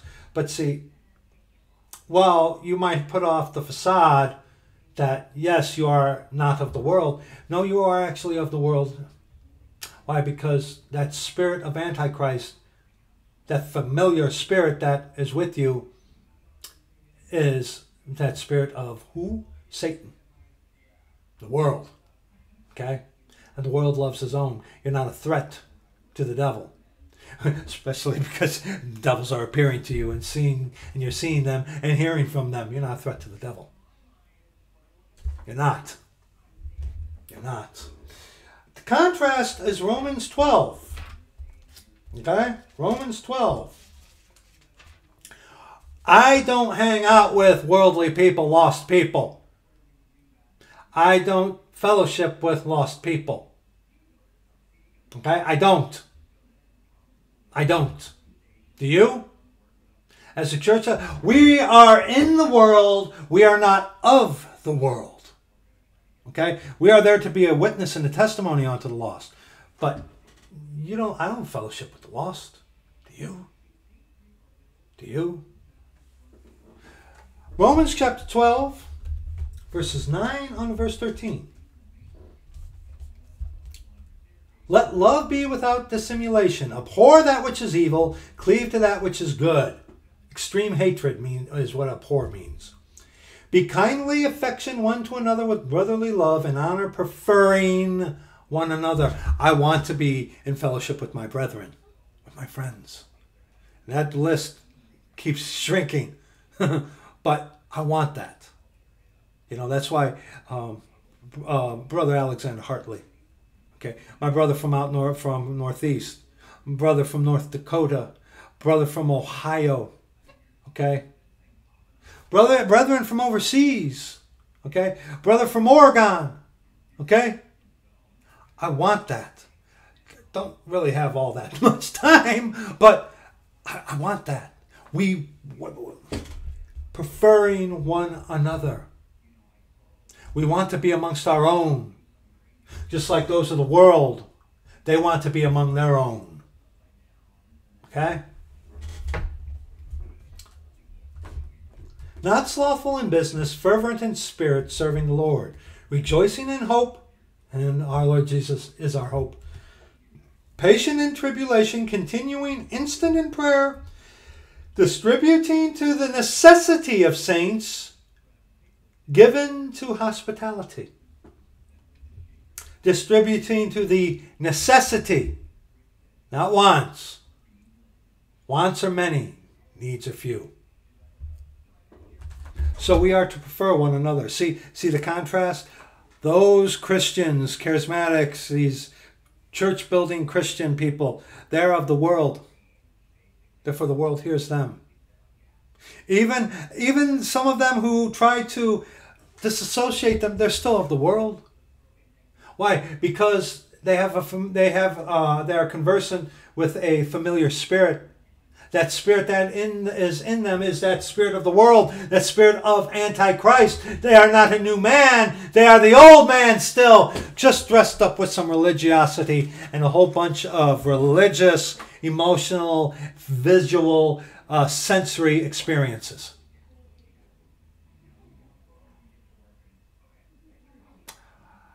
Distinction. See, we are to stick with our own kind. What better way to show that with this? Those fake Christians, those Christians, be with your Christians. Even you, Ruckmanite, King James Bible believing Christians. You can be Catholic for a day. Hey, go ahead. Yeah, go ahead. You be amongst yourselves. We have the Church of the Living God. We're going to be amongst ourselves. Distinction. Now, go back to Leviticus chapter 20. To Leviticus chapter 20. Okay? Leviticus chapter 20. Verses 1 unto verse 6. And the Lord spake unto Moses, saying, Again, thou shalt say to the children of Israel, Whosoever he be of the children of Israel, or of the strangers that sojourn in Israel, that giveth any of his seed unto Moloch, he shall surely be put to death. The people of the land shall stone him with stones. Moloch. And I will set my face against that man, and will cut him off from among his people, because he hath given of his seed unto Moloch, to defile my sanctuary, and to profane my holy name. And if the people of the land do any ways hide their eyes from the man, when he giveth of his seed unto Moloch, and kill him not, then I will set my face against that man, and against his family, and will cut him off, and all that go a-whoring after him, to commit whoredom with Moloch, from among their people. And the soul that turneth after such as have familiar spirits, and after wizards, to go a-whoring after them. So you're committing whoredom when seeking after familiar spirits. Okay? I will even set my face against that soul, dispensational difference here, and will cut him off from among his people. See, familiar spirits is mentioned in the Old Testament, but not in the New. But yet it doesn't, we are not said, oh, it's okay now to go ahead and be with familiar spirits. No, it's binding still. It was never undone. It was only mentioned once in in the respect of being warned against it. Okay, not being mentioned again because it doesn't have to, because it isn't undone. Okay? It's not okay to go after familiar spirits or to be with wizards. Okay? Yes, you have liberty to do as you will. Yes, you do. But be careful. Be careful of how you use that liberty, which is derived from God's charity, but liberty is not charity. They're two different things, Mr. Thompson. How would you know that, though? Yeah. All right. Well, here, verses 25 and 27 in Leviticus chapter 20. Ye shall therefore put difference between unclean fowls and clean. Oh, distinction. Yes, this is talking about fowls, but for a little instruction in righteousness. The fear of the Lord, that is clean. What is to be unclean? Mingle yourselves in the world and fear man, the devil, and that kind of stuff. We're to put difference between the clean and the unclean. And ye shall not make your souls abominable by beast, or by fowl, or by any manner of living thing that creepeth on the ground, which I have separated from you as unclean. And ye shall be holy unto me, for I, the Lord, am holy, and have severed you from other people, that ye should be mine. And we as the Church of the Living God, yes, that seal, he has severed us from the world, yes, yes, yes. But amongst the Church of the Living God, God is not a respecter of persons, unless he appears unto you personally, right? Yeah. A man also or woman that hath a familiar spirit, or that is a wizard. So see, you can have a familiar spirit. And what is that spirit familiar with? That shall surely be put to death. They shall stone them with stones. Their blood shall be upon them. We don't, vengeance is the Lord's, by the way. Okay? We're not to do that. But when you come across these people who have that, cut them off. Cut them off. Once you are made aware of it, the extent of it, praise the Lord for it. Okay? Deuteronomy chapter 18. Deuteronomy chapter 18. Deuteronomy chapter 18. There's a lot more that we can get into this, but we're just keeping this basic. Okay? Deuteronomy chapter 18, verses 9 on to verse 14. When thou art come into the land which the Lord thy God giveth thee, thou shalt not learn to do after the abominations of those nations. The Kundalini spirit, the jerks and the talking and the blah, blah, blah, blah, blah, that was occultic long, long ago. Okay? So that occultism, that devil, okay, that stuff has been brought in. Okay? Azusa Street, the Methodists, okay? We are not supposed to what? Learn to do after the abominations of those nations. Okay? We're not supposed to be like the world. We're not supposed to learn the ways of the heathen. Okay? Heathens, such as Catholics, and all their precious little holy days. Okay? There shall not be found among you any one that maketh his son or his daughter to pass through the fire. Holy fire! Yeah. Or that useth divination, or an observer of times, or an enchanter, or a witch, or a charmer, or a consulter with familiar spirits, or a wizard, or a necromancer. For all that do these things are an abomination unto the Lord. And because of these abominations, the Lord thy God doth drive them out from before thee. Thou shalt be perfect with the Lord thy God, not being mingled with that kind of perverse stuff. For these nations, which thou shalt possess, hearkened unto observers of times and unto diviners. But as for thee, the Lord thy God hath not suffered thee to do so.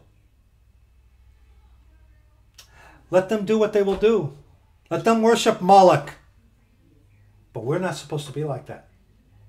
And you look at this list here, okay? Pass through the fire.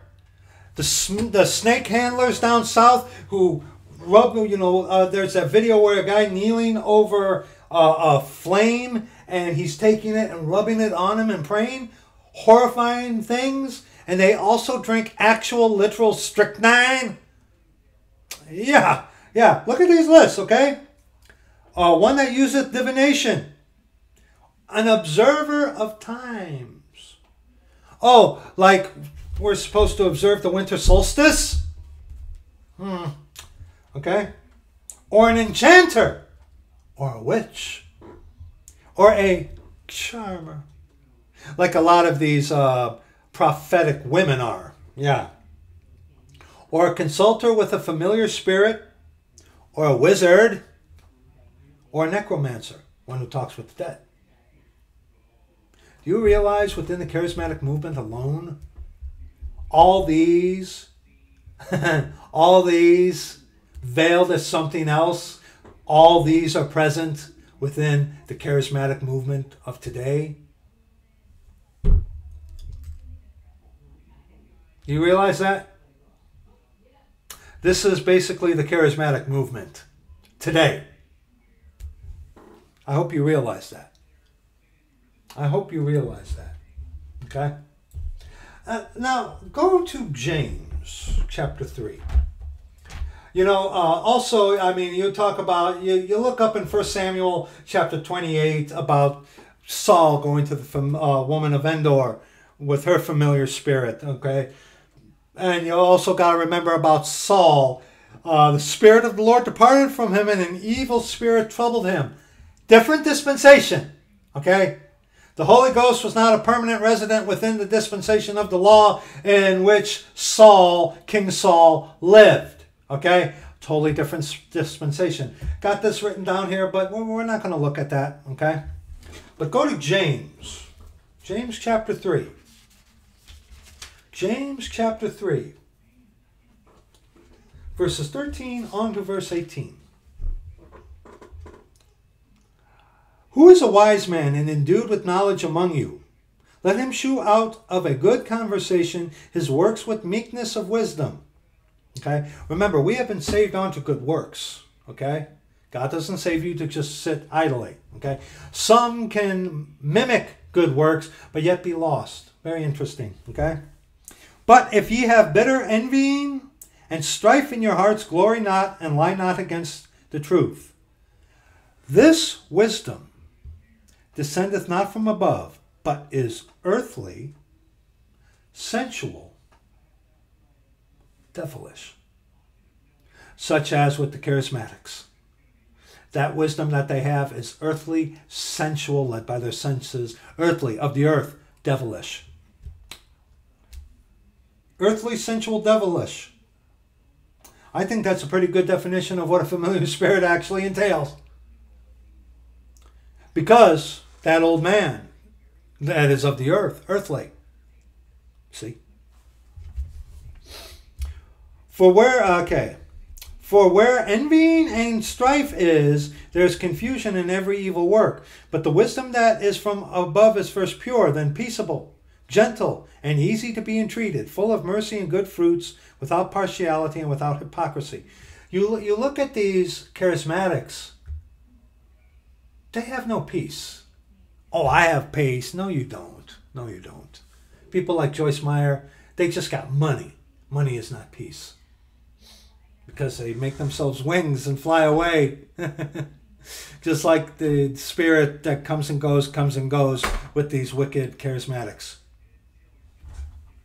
And the fruit of righteousness is sown in peace of them that make peace. 1 John chapter 2. 1 John chapter 2. Now, some familiar things here. Sensual, earthly, concentrated and centered on earthly, worldly things, things that pertain to flesh. There are so many of these coadjutors working for the Jesuit order who are actually Gnostics, that flesh became God. God became flesh. Flesh did not become God. Okay? Flesh. When did Christ become God? When the Holy Ghost came down on him? No, when he was conceived in the womb by the Holy Ghost, he was God. God. Jesus Christ is come in the flesh. The Word was made flesh. See, these devils, they twist that. And they say that flesh became God. It's Gnostic. That's earthly, sensual, devilish. 1 John chapter 2, verses 18 on to verse 23. Little children, it is the last time. And as ye have heard that Antichrist shall come. Even now are there many Antichrists, whereby we know that it is the last time. They went out from us, but they were not of us. For if they had been of us, they would no doubt have continued with us. But they went out that they might be made manifest that they were not all of us. But ye have an unction from the Holy One, and ye know all things. And that unction is the Holy Ghost. I have not written unto you because ye know not the truth, but because ye know it, and that no lie is of the truth. Lie, that we're walking little light bulbs that God appeared to. No lie is of the truth. You can listen to your Scorby as background noise and not get into the scriptures, because if you get into the scriptures, if the Lord is truly in there. How can Amos chapter 3, verse 3, how can two walk together except they be agreed? If the Lord were truly in you and you were actually diligently searching the scriptures daily, whether these things were so, you'd wake up to know, it's like, wait a minute. But no. There's more hope of a fool than of you. Who is a liar? But he that denieth that Jesus is the Christ. He is Antichrist, that denieth the Father and the Son. Whosoever denieth the Son, the same hath not the Father. But he that acknowledgeth the Son hath the Father also. Now, a lot of people, go to 1 John chapter 4, verses 1 on to verse 6. A lot of people, and there's these devils who for a while there were saying, just because you could say, Jesus Christ is come in the flesh, Jesus is the Lord, that proves that you're... No, it doesn't. No, it doesn't, okay? That's not even going to go there, okay? But I want us to look at this very quickly. Because these people say that flesh became God. They glorify flesh. But when you look at it, God became flesh. Flesh did not become God. See, they give themselves away in that. Okay? God became flesh. Flesh did not become God. Okay? There is a difference. That's Gnostic, that's heresy, and that's satanic. That flesh became God. No, what's that? The scriptures. 1 John chapter 4, verses 1 and verse 6. Beloved, believe not every spirit, but try the spirits whether they are of God, because many false prophets are gone out into the world. And we did a video on this a while ago. This is about those who prophesy, okay? Many false prophets.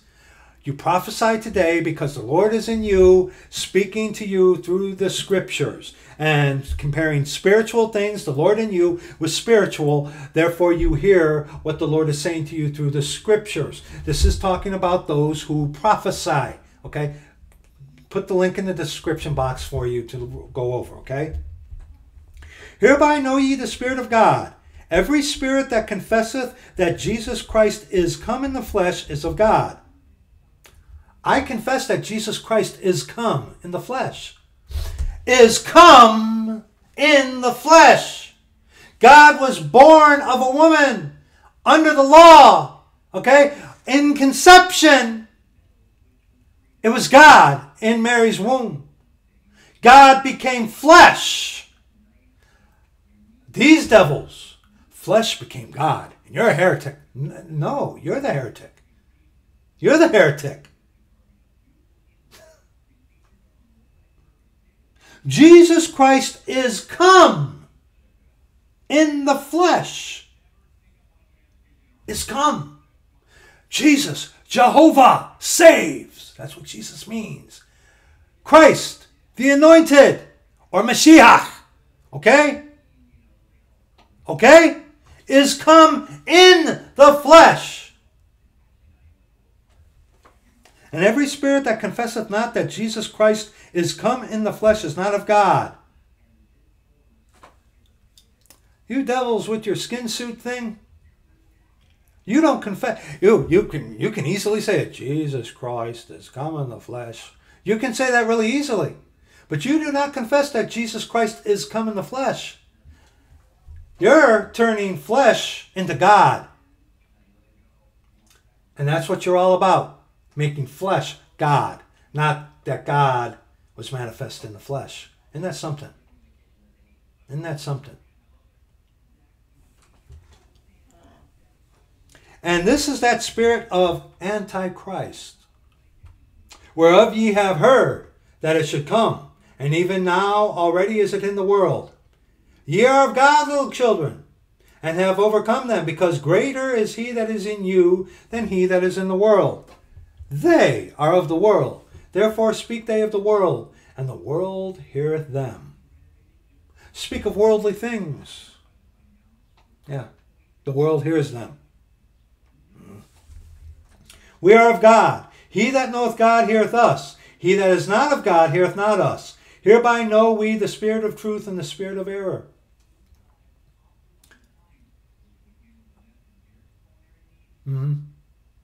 And 2 John chapter 7. Excuse me. 2 John verse 7. 2 John 7. For many deceivers are entered into the world who confess not that Jesus Christ is come in the flesh. This is a deceiver, an antichrist. See, what they do is, you can say Jesus Christ is come in the flesh. Yes, you can say that. But you don't confess it. Meaning, Jesus Christ is come in the flesh. No, what do you guys do? Flesh is Jesus Christ. Not Jesus Christ is come in the flesh.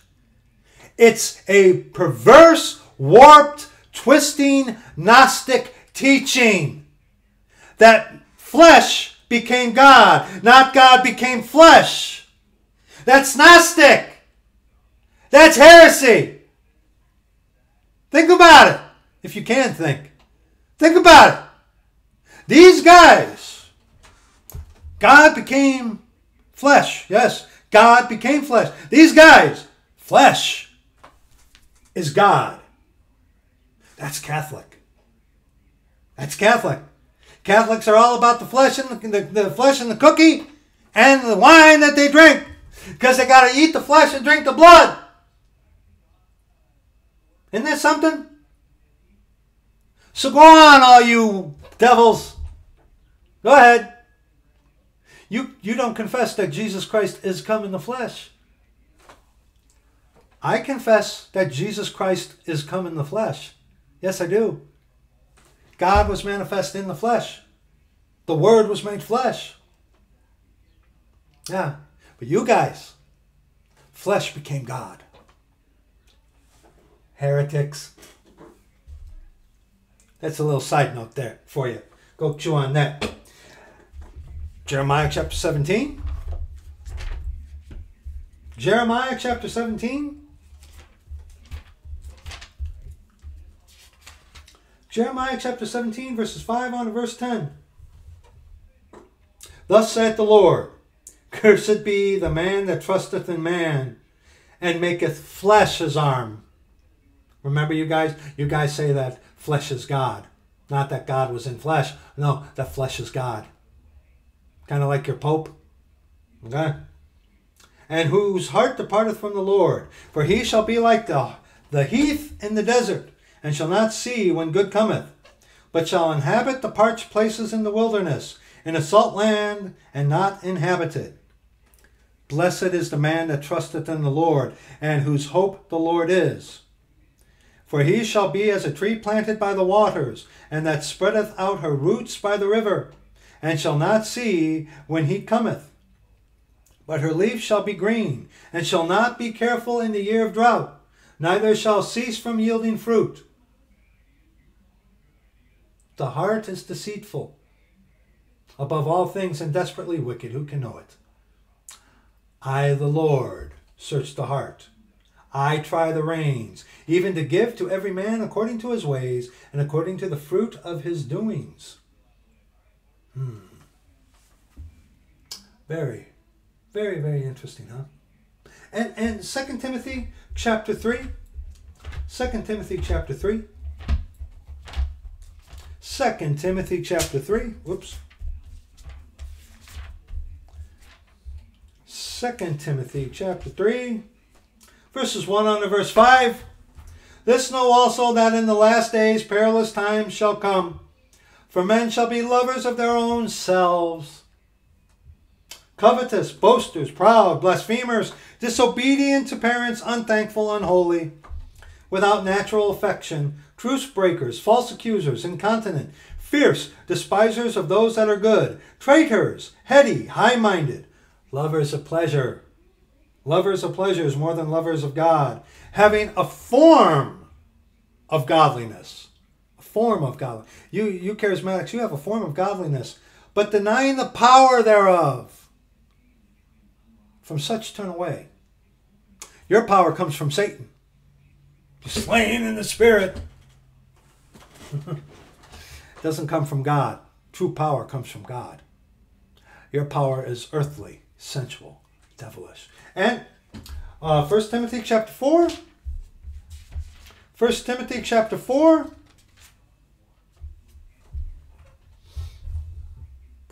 Verses 1. On to verse 7. Now the Spirit speaketh expressly that in the latter times some shall depart from the faith, giving heed to seducing spirits and doctrines of devils. Charismatics, Catholics, King James Bible-believing Christians too. Yeah. Speaking lies and hypocrisy, having their conscience seared with a hot iron. Seared, not killed. Okay? You can't kill your conscience. You can sear it, but you can't kill it. Forbidding to marry and commanding to abstain from meats, which God hath created to be received with thanksgiving of them which believe and know the truth. Here's where the dietary restrictions are undone. For every creature of God is good and nothing to be refused, if it be received with thanksgiving, for it is sanctified by the word of God and prayer. You can eat pork today, okay? And shrimp. If thou put the brethren in remembrance of these things, thou shalt be a good minister of Jesus Christ, nourished up in the words of faith and of good doctrine, whereunto thou hast attained. But refuse profane and old wives' fables, and exercise thyself rather unto godliness. Profane and old wives' fables. Oh, the Holy Ghost came upon me and I gave me this nonsense that you're a walking light bulb. God still appears to you today, physically, so you can see him. Yeah. Devil can't hear you when you speak in your prayer language. We're going to talk about that later.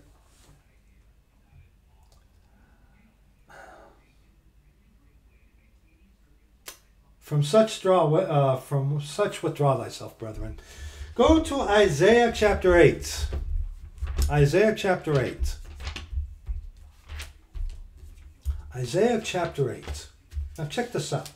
Isaiah chapter 8, verses 19 on to verse 22. And when they shall say unto you, seek unto them that have familiar spirits, and unto wizards that peep. You know, peep, peep, peep. Okay? Looking into things, yes, but also peep, making a sound. And that blah, blah, blah, blah, mutter. Visual, audible kind of things. Peeping. Peep, yes, can mean peeping Tom, yes, peeping into things, yes, but also peeping as sound, a peep kind of sound, you know, little quirky sounds and stuff like that. And that mutter.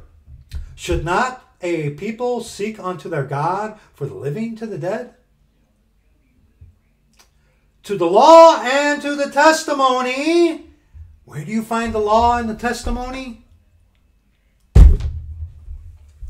The scriptures. If they speak not according to this word, the law and the testimony, if they speak not according to the scriptures, rightly divided scriptures, okay? It is because there is no light in them. The devil is the one who gave you that we are walking light bulbs. The Lord Jesus Christ did not give you that. I know you're not watching these videos. I know that. I know that. I know that. But maybe one day.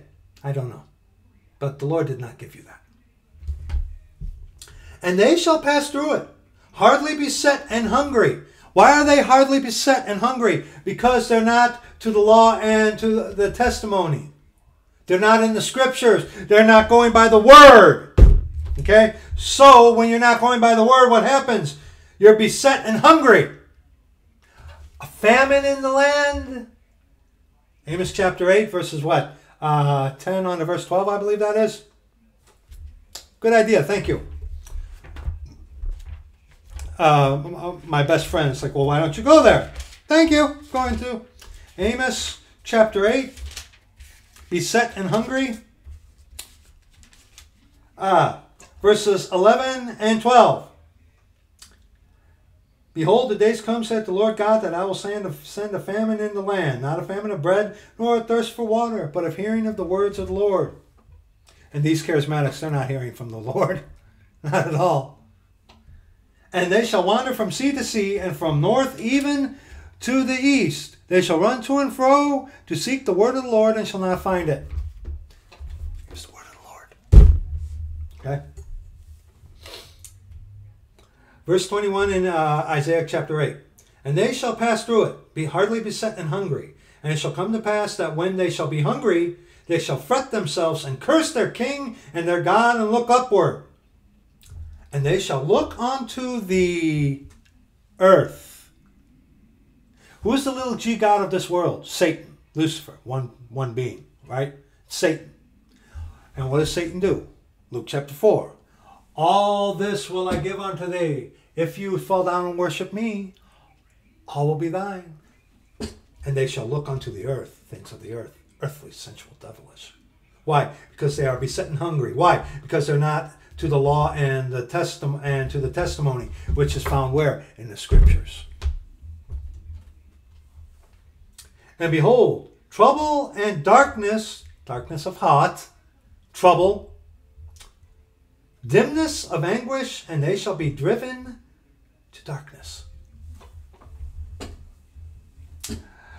Isaiah 19. Isaiah 19.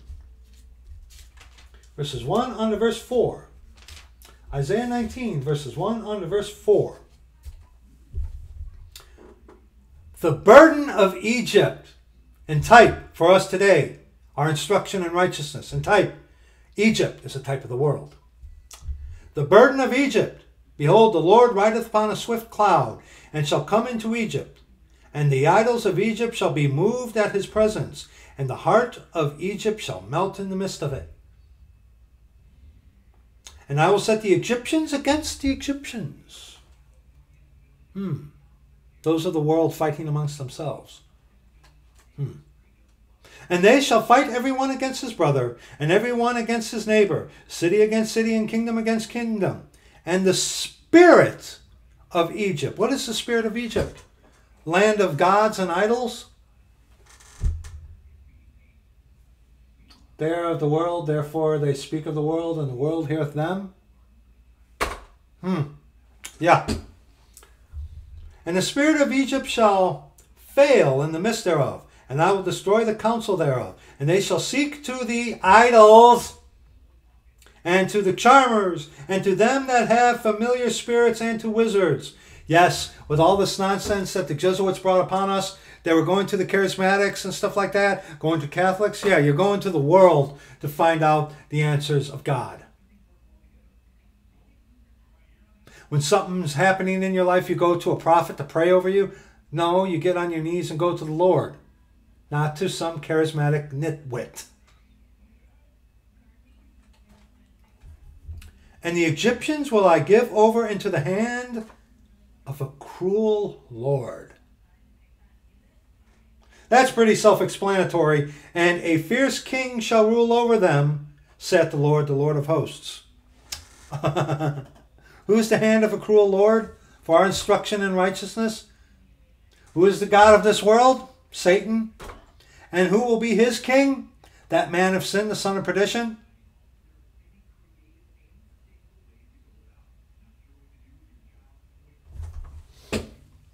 And 2 Corinthians chapter 4. Let's reinforce this. 2 Corinthians chapter 4. 2 Corinthians chapter 4, verses 1 on to verse 7.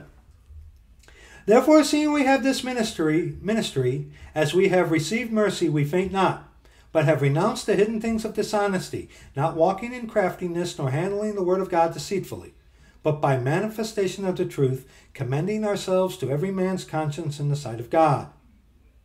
But if our gospel be hid, it is hid to them that are lost, in whom the God of this world hath blinded the minds of them that believe not, lest the light of the glorious gospel of Christ, who is the image of God, should shine unto them. Okay, so how does that light shine there, friend? For we preach, faith cometh by hearing, and hearing by the word of God.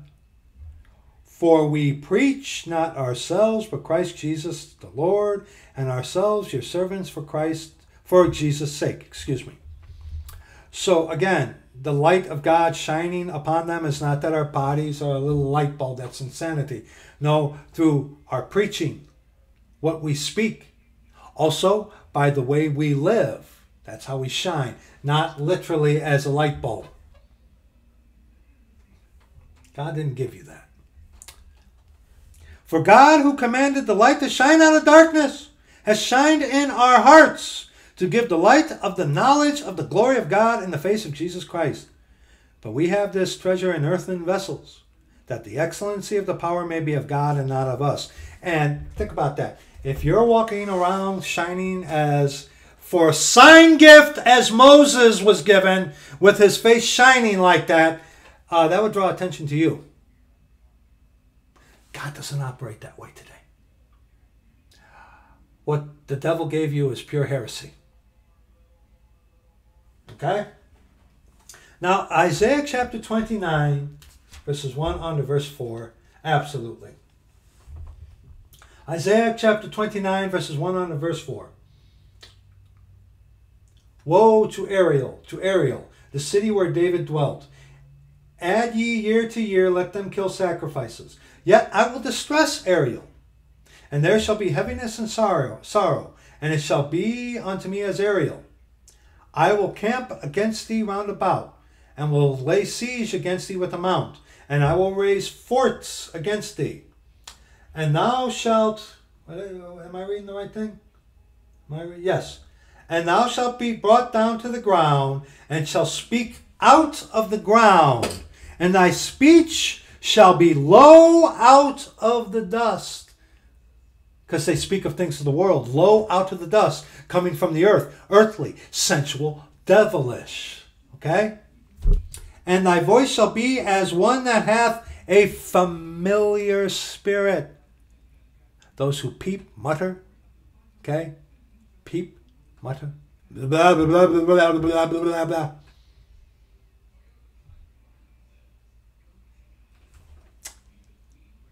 And thy speech shall be as low out of the dust from man. And thy voice shall be as of one that hath a familiar spirit out of the ground from whence man came. And Satan savoreth the things that be not of God, but the things that be of man, of the earth. And thy speech shall whisper out of the dust. Or the tie-ins with Genesis chapter 3, which we already looked at. Incredible. So a familiar spirit is familiar with the things of the world. Acquainted with the things of God. Like our best friend is acquainted with my sister, but not familiar with her, but acquainted. Mark chapter 1. Mark chapter 1. Mark chapter 1. Okay? Mark chapter 1, verses 16 on to verse 27.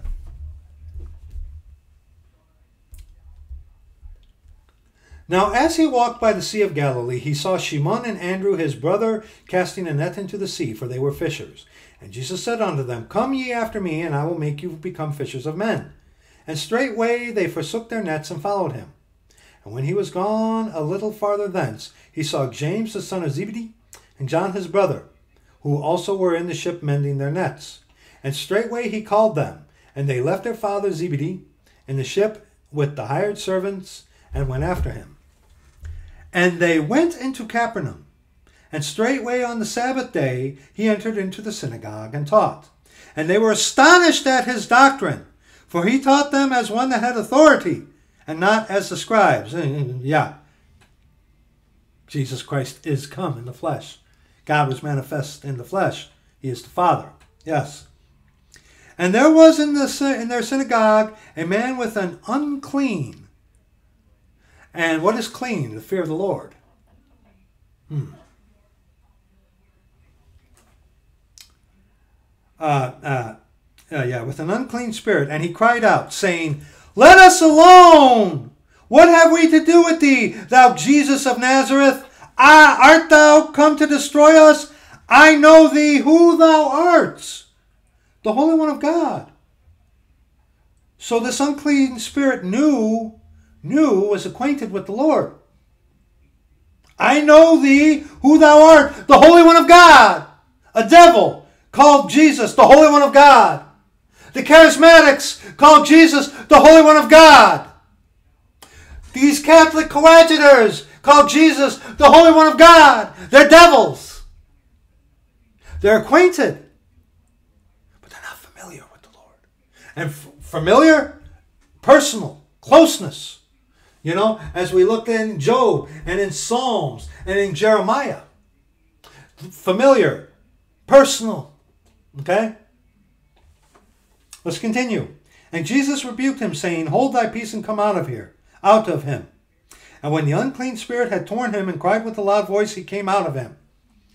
And they were all amazed, insomuch that they questioned among themselves, saying, What thing is this? What new doctrine is this? For with authority commandeth he even the unclean spirits, and they obey him. Yes. And go to Mark chapter 5 now. Mark chapter 5, verses 1 on to verse 13. So a devil, an unclean spirit. I know thee who thou art, Jesus, the Holy One of God. That came from a devil. Devils can make that kind of praise? Yeah. What was that? James 2:19? Thou believest there is one God. Thou doest well. The devils also believe and tremble. You believe in the scriptural Godhead. The devils also believe and tremble. You're not a devil, are you? Charismatic. I wonder. Mark chapter 5, verses 1 on to verse 13. And they came over onto the other side of the sea, into the country of the Gadarenes. And when he was come out of the ship, immediately there met him out of the tombs a man with an unclean spirit, who had his dwelling among the tombs, and no man could bind him, no, not with chains, because that he had been often bound with fetters and chains, and the chains had been plucked asunder by him, and the fetters broken in pieces, neither could any man tame him. And always, night and day, he was in the mountains and in the tombs, crying and cutting himself with stones. Hold your place here. Go to 1 Kings chapter 18. Hold your place. Come on. 1 Kings chapter 18. 1 Kings chapter 18. We want verses 26 and 29. We want verses 26 and 29. But look at that verse. Okay? Verse 5 in Mark chapter 5. And always, night and day, he was in the mountains, and in the tombs among the dead, crying and cutting himself with stones. Cutting himself, crying out amongst the dead. Why go to the dead for the living? In the mountains, night and day. 1 Kings chapter 18, verses 26 and 29. The prophets of Baal. And they took the bullock which was given them, and they dressed it, and called on the name of Baal from morning even until noon, saying, O Baal, hear us! But there was no voice, nor any that answered. And they leaped upon the altar which was made. And it came to pass at noon that Elijah mocked them. You crazy charismatics. And said, Cry aloud, for he is God. Either he is talking, or he is pursuing, or he is in a journey, or peradventure he sleepeth, and must be awaked. Verse 28, And they cried aloud, and cut themselves after the manner with knives and lancets, till the blood gushed out upon them. And it came to pass when midday was past, and they prophesied until the time of the offering of the evening sacrifice, that there was neither voice, nor any to answer, nor any that regarded. Mark chapter 5, verse 5 again. And always, night and day, he was in the mountains and in the tombs. A dead God, a God who couldn't answer, can't hear. Crying and cutting himself with stones. You put those together. Okay? I've seen this in my mother, who is in hell, unfortunately. Crying, and she would get injuries. I talked about that before, but let's continue. But when he saw Jesus afar off, he ran and worshipped him. This devil-possessed man went and worshipped Jesus. Devils can worship Jesus? Look at the Charismatics. Look at the Catholics. Yes! Yes! The Catholics are really, really astute. The Charismatics. And cried with a loud voice, and said, What have I to do with thee, Jesus, thou Son of the Most High God? I adjure thee by God, that thou torment me not. For he said unto him, Come out of the man, thou unclean spirit. And he asked him, What is thy name? And he answered, saying, My name is Legion, for we are many. And he besought him much that he would not send them away out of the country.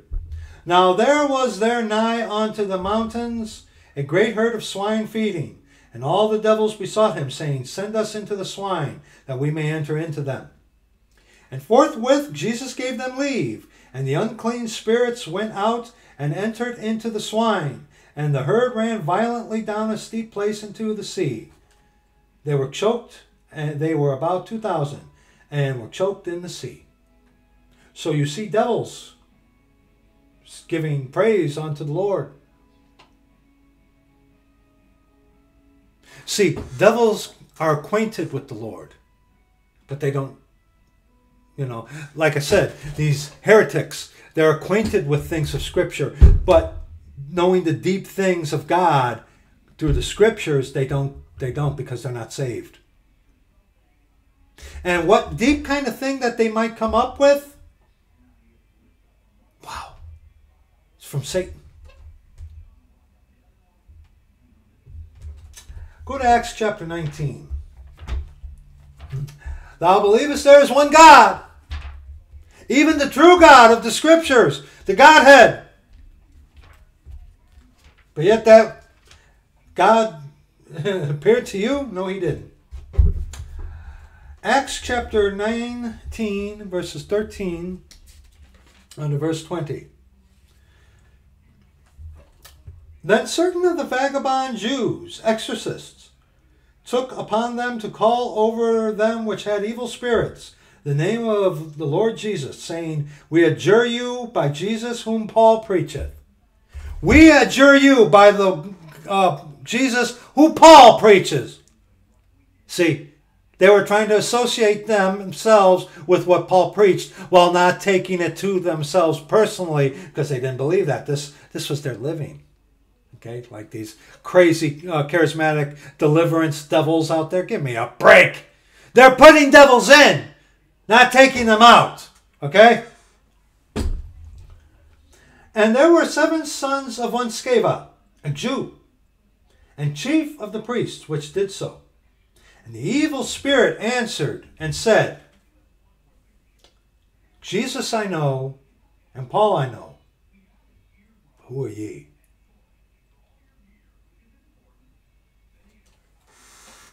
Now look at that. Those devils that we looked at. Jesus, thou Son of the Holy One of God. And a devil worshipped the Lord. And right here, one with an evil spirit. Jesus I know and Paul I know. But who are you? Who are ye? Excuse me.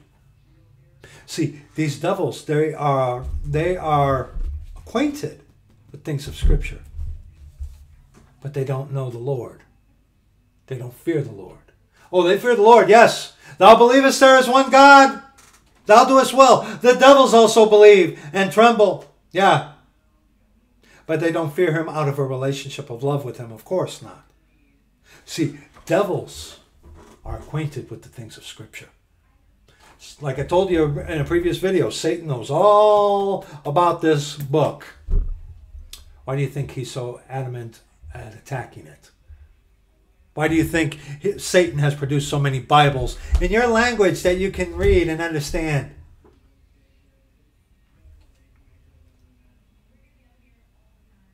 And the man in whom the evil spirit was leapt on them, and overcame them and prevailed against them, so that they fled out of that house naked and wounded. And this was known to all the Jews and Greeks also dwelling at Ephesus. And fear fell on them all. And the name of the Lord Jesus was magnified. And many that believed came and confessed and shewed their deeds. Many of them also which used curious arts, such as wizardry and stuff like that. Listen to familiar spirits. Brought their books together and burned them before all men. And they counted the price of them and found it 50,000 pieces of silver. So mightily grew the word of God and prevailed. Amen. Amen. Amen. Here's the truth. Go to 2 Thessalonians chapter 2. I realize that with a lot of you charismatics, this is not a waste of time, but you're not going to hear this. You're not going to repent. You believe and you saw something. I ain't denying that. But you believe that what you saw was truly God and he was talking to you and all this nonsense is happening to you, and you're going to try to go to the Scriptures to justify your wicked devil heresy. 2 Thessalonians chapter 2, verses 9 on to verse 12. Even him whose coming is after the working of Satan with all power and signs and lying wonders. They're not from God. And with all deceivableness of unrighteousness in them that perish, because they receive not the love of the truth, that they might be saved. And for this cause God shall send them strong delusion that they should be a lie. Believe a lie. You know, when it comes to verse 11, how many people like to attribute the strong delusion? I believe the strong delusion. There's no "the" in front of strong delusion. A lot of people want to attribute strong delusion as meaning only one thing. Well, I believe the strong delusion that comes is about the rapture. Good for you. Or I believe the strong delusion is this. It's strong delusion. More than one thing. That they should believe a lie that is associated with strong delusion. Whatever that lie is associated with that strong delusion. Strong delusion is not just relegated to one thing. It's whole. It's broad. Strong delusion is broad, while narrow is the way that leadeth unto life. But be aware of that, because I know of several people who like to say, the strong delusion is simply this, or it's this. No, it says, and for this cause, because they receive not the love of the truth, God shall send them strong delusion, whatever flavor. God shall choose your delusions for you, whatever it is. Whether you're charismatic or Catholic or whatever. That they all might be damned who believed not the truth, but had pleasure in unrighteousness.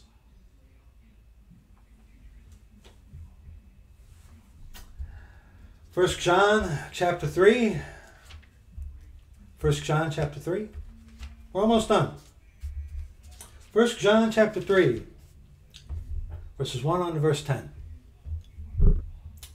Behold, what manner of love the Father hath bestowed upon us, that we should be called the sons of God. Therefore the world knoweth us not, because it knew him not. Not because they can see a light shining from your skin. That's crazy. Beloved, now are we the sons of God, and it doth not yet appear what we shall be.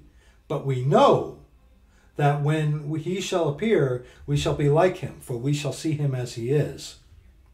And every man that hath this hope in him purifieth himself, even as he is pure. Whosoever committeth sin transgresseth also the law, for sin is the transgression of the law. Remember that. 1 John 3 verse 4. What is sin? Sin is transgression of the law. Okay?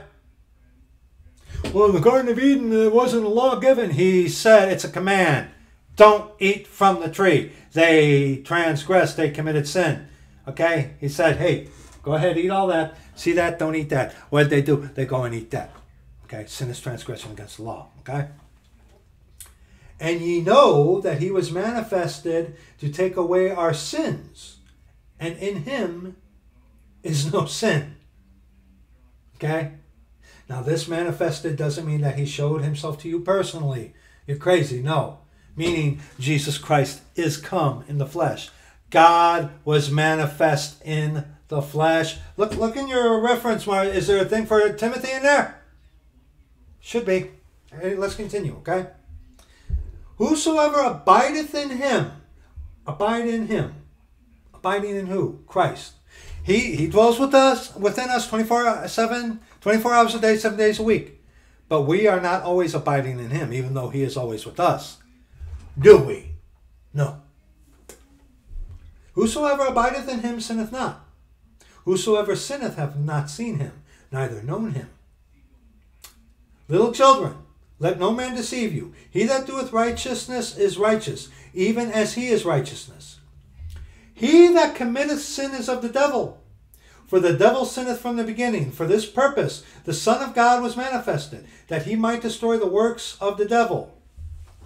Verse 9. See, people will come to this and say about sinless perfection. No. Whosoever is born of God doth not commit sin. Born of God.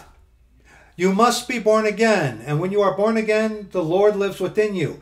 This born of God is talking about the seal of the Holy Ghost. This is talking about the Holy Ghost that dwells within you. The Holy Ghost that dwells within you, whomsoever is born of God doth not commit sin. The Holy Ghost within you is not going to lead you into sin and is not going to lead you into something that is contrary to His Word. This is talking about the Lord in you, Christ in you, the hope of glory. That's what this is talking about, not that you don't sin anymore. No. Christ in you cannot commit sin. God can't sin. God never sinned. And God within you can't and won't sin. But see, we have this treasure in earthen vessels. Your flesh can sin. You sin, yes you do. Yes, we sin every day. But see, God that is within us can't sin. And see, we are not God. We're God who was manifest in the flesh. Jesus Christ is come in the flesh, never sinned. Couldn't be tempted with evil. But the flesh sure could. So see, you guys don't confess that Jesus Christ is come in the flesh. Because God is flesh to you, not God manifested in flesh. Very interesting. Whosoever is born of God doth not commit sin. This is talking about the Holy Ghost in you. For his seed remaineth in him. That seed is reference unto the Holy Ghost. And he cannot sin because he is born of God. Verse 9 is talking about the Holy Ghost. Lord Jesus Christ, God our Father, within you, his seed. You know, that unction from the Holy One. Okay?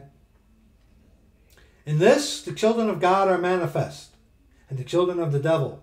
Whosoever doeth not righteousness is not of God, neither he that loveth not his brother. This is not talking about sinless perfection. It's talking about the Lord dwelling within you.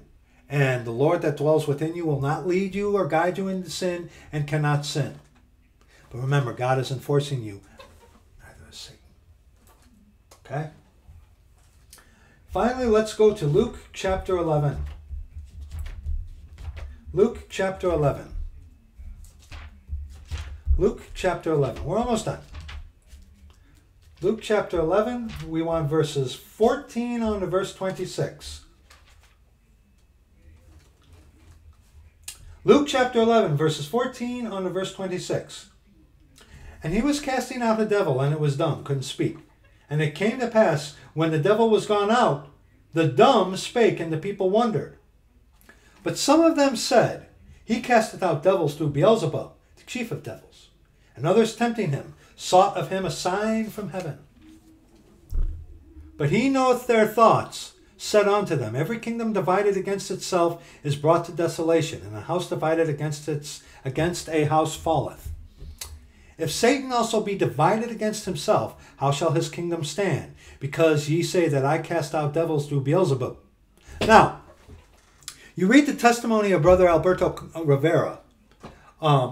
He gives testimony about how he went to a house to exorcise a devil, and when he did the wafer thing, it ceased. That, I believe, is in the video of Ghosts Amongst Us, which is going to be in the description box of this. But Satan doesn't fight against Satan. See, all this false stuff is in cahoots with Satan, okay?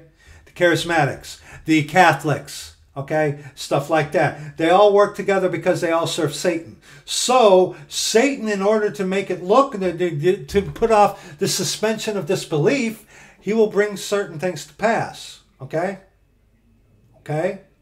Like I said, I believe that's in the Ghosts Amongst Us video where we go through what Alberto Rivera says in his testimony and whatnot. Okay? But you got to remember that. Satan doesn't fight against Satan, but he will do things to make it appear as though his Catholic priests are casting out devils, that these charismatics are, go out, go, go, go, go, you know. Yeah, let's continue. And if I by Beelzebub cast out devils, by whom do your sons cast them out? Therefore shall they be your judges. Yeah. But if I with the finger of God cast out devils, no doubt the kingdom of God is come upon you. When a strong man armed keepeth his palace, his goods are in peace. But when a stronger than he shall come upon him, and overcome him, he taketh from him all his armor, wherein he trusted, and excuse me, let me read that over. But when a stronger than he shall come upon him, and overcome him, he taketh from him all his armor, wherein he trusted, and divideth his spoil. He that is not with me is against me, and he that gathereth not with me is scattered. Now, remember, this is Luke chapter 11, right? This is before the death, burial, and resurrection. When our Lord was on the earth, the Holy Ghost was not given yet. So people still at this time were not sealed until the day of redemption. Okay? The New Testament begins with the death of the testator. You read about that in Hebrews chapter 9. Okay? So this is doctrinally still under the law in the Old Testament. When our Lord Jesus Christ dies, buries, and raises again, third day according to the Scripture, that brings in this dispensation which we are in today, the time of the Gentiles. But he said this under the law while offering the kingdom of heaven unto the Jews. And at that time, still, when our Lord was on the earth, the Holy Ghost was not a permanent resident. He could come and go, come and go, come and go. So, when the unclean spirit is gone out of a man, he walketh through dry places, seeking rest and finding none. He saith, I will return unto my house whence I came out. And when he cometh, he findeth it swept and garnished, cleaned up. Then goeth he and taketh to himself 7 other spirits more wicked than himself, and they enter in and dwell there. And the last state of that man is worse than the first. Now, people like to say that, well, you can lose yourself. You can't lose what is not, it's not yours to lose. This was said before the death, burial, and resurrection under the law, and he is making reference to the current dispensation where God was not a permanent resident within the person. Okay? So, you know, he can come in and clean you up, but during this dispensation, okay, God was not a permanent resident. He could come and go, come and go, come and go. Okay? That's what that's talking about. But Peter, in 2 Peter chapter 2, makes a reference similar to this. Okay? 2 Peter chapter 2, verses 20 unto verse 22. For if after they escape the pollutions of the world through the knowledge of the Lord and Savior Jesus Christ, they are again entangled therein and overcome, the latter end is worse with them than the beginning.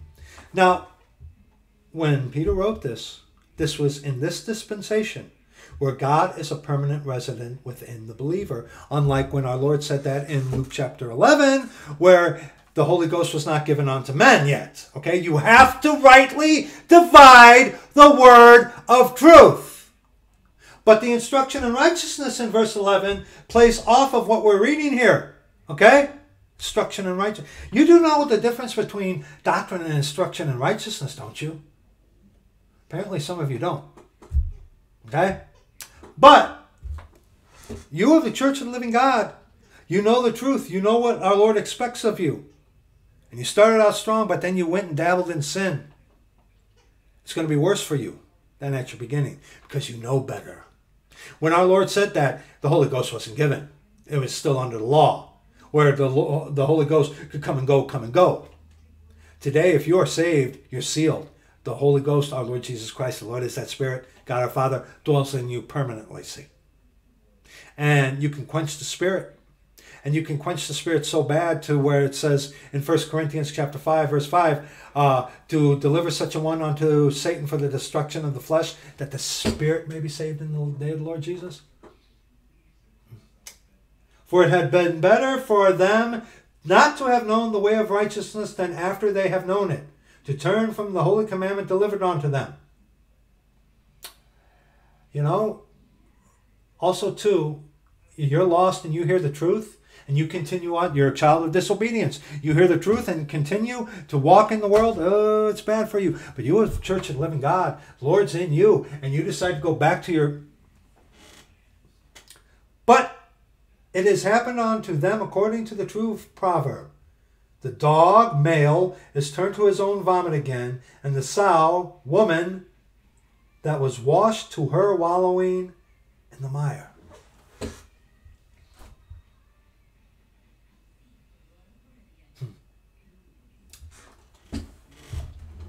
So what do you do?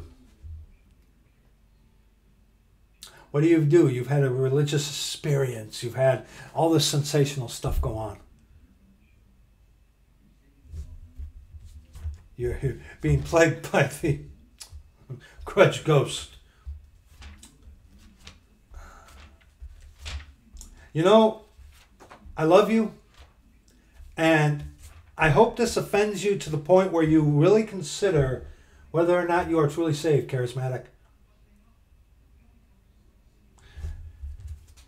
Because it's very deceptive. It's pleasing to the flesh. You can say to people, well, I saw God. God speaks to me. I see things. I saw a dream. It gratifies the flesh. What do you do to combat this? The only thing you can do. Philippians chapter 2, verses 9 on to verse 11. And there is only one name given among men under heaven by where we must be saved. Jesus Christ. Wherefore God also hath highly exalted him, and given him a name which is above every name, that at the name of Jesus every knee should bow, of things in heaven, and things in earth, and things under the earth, and that every tongue should confess that Jesus Christ is Lord, to the glory of God the Father. Things in heaven, things in earth, things under the earth. That is the answer. Calling upon the name of the Lord. If you're a charismatic and you're not saved, you need to repent. Recently, this week, it has been shown you through Scripture that God is not making personal appearances to you. This month, April, it has been shown you that God is not dealing with you as he did with people within the Old Testament, within another dispensation, through dreams and visions. Okay? It has been shown you through Scripture that God within you is not going to give you something contrary to his word. Okay? It's not going to contradict. Okay? It has been shown you in Scripture.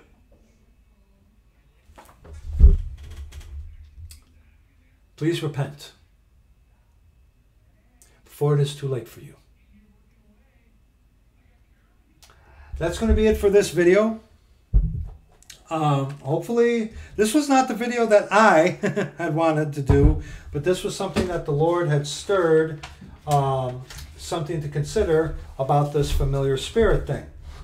And you think familiar spirits are not around today? Yes, they are. They're devils. They're devils.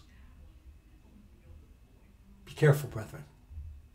Be careful, you who might watch this. Please repent of your sins.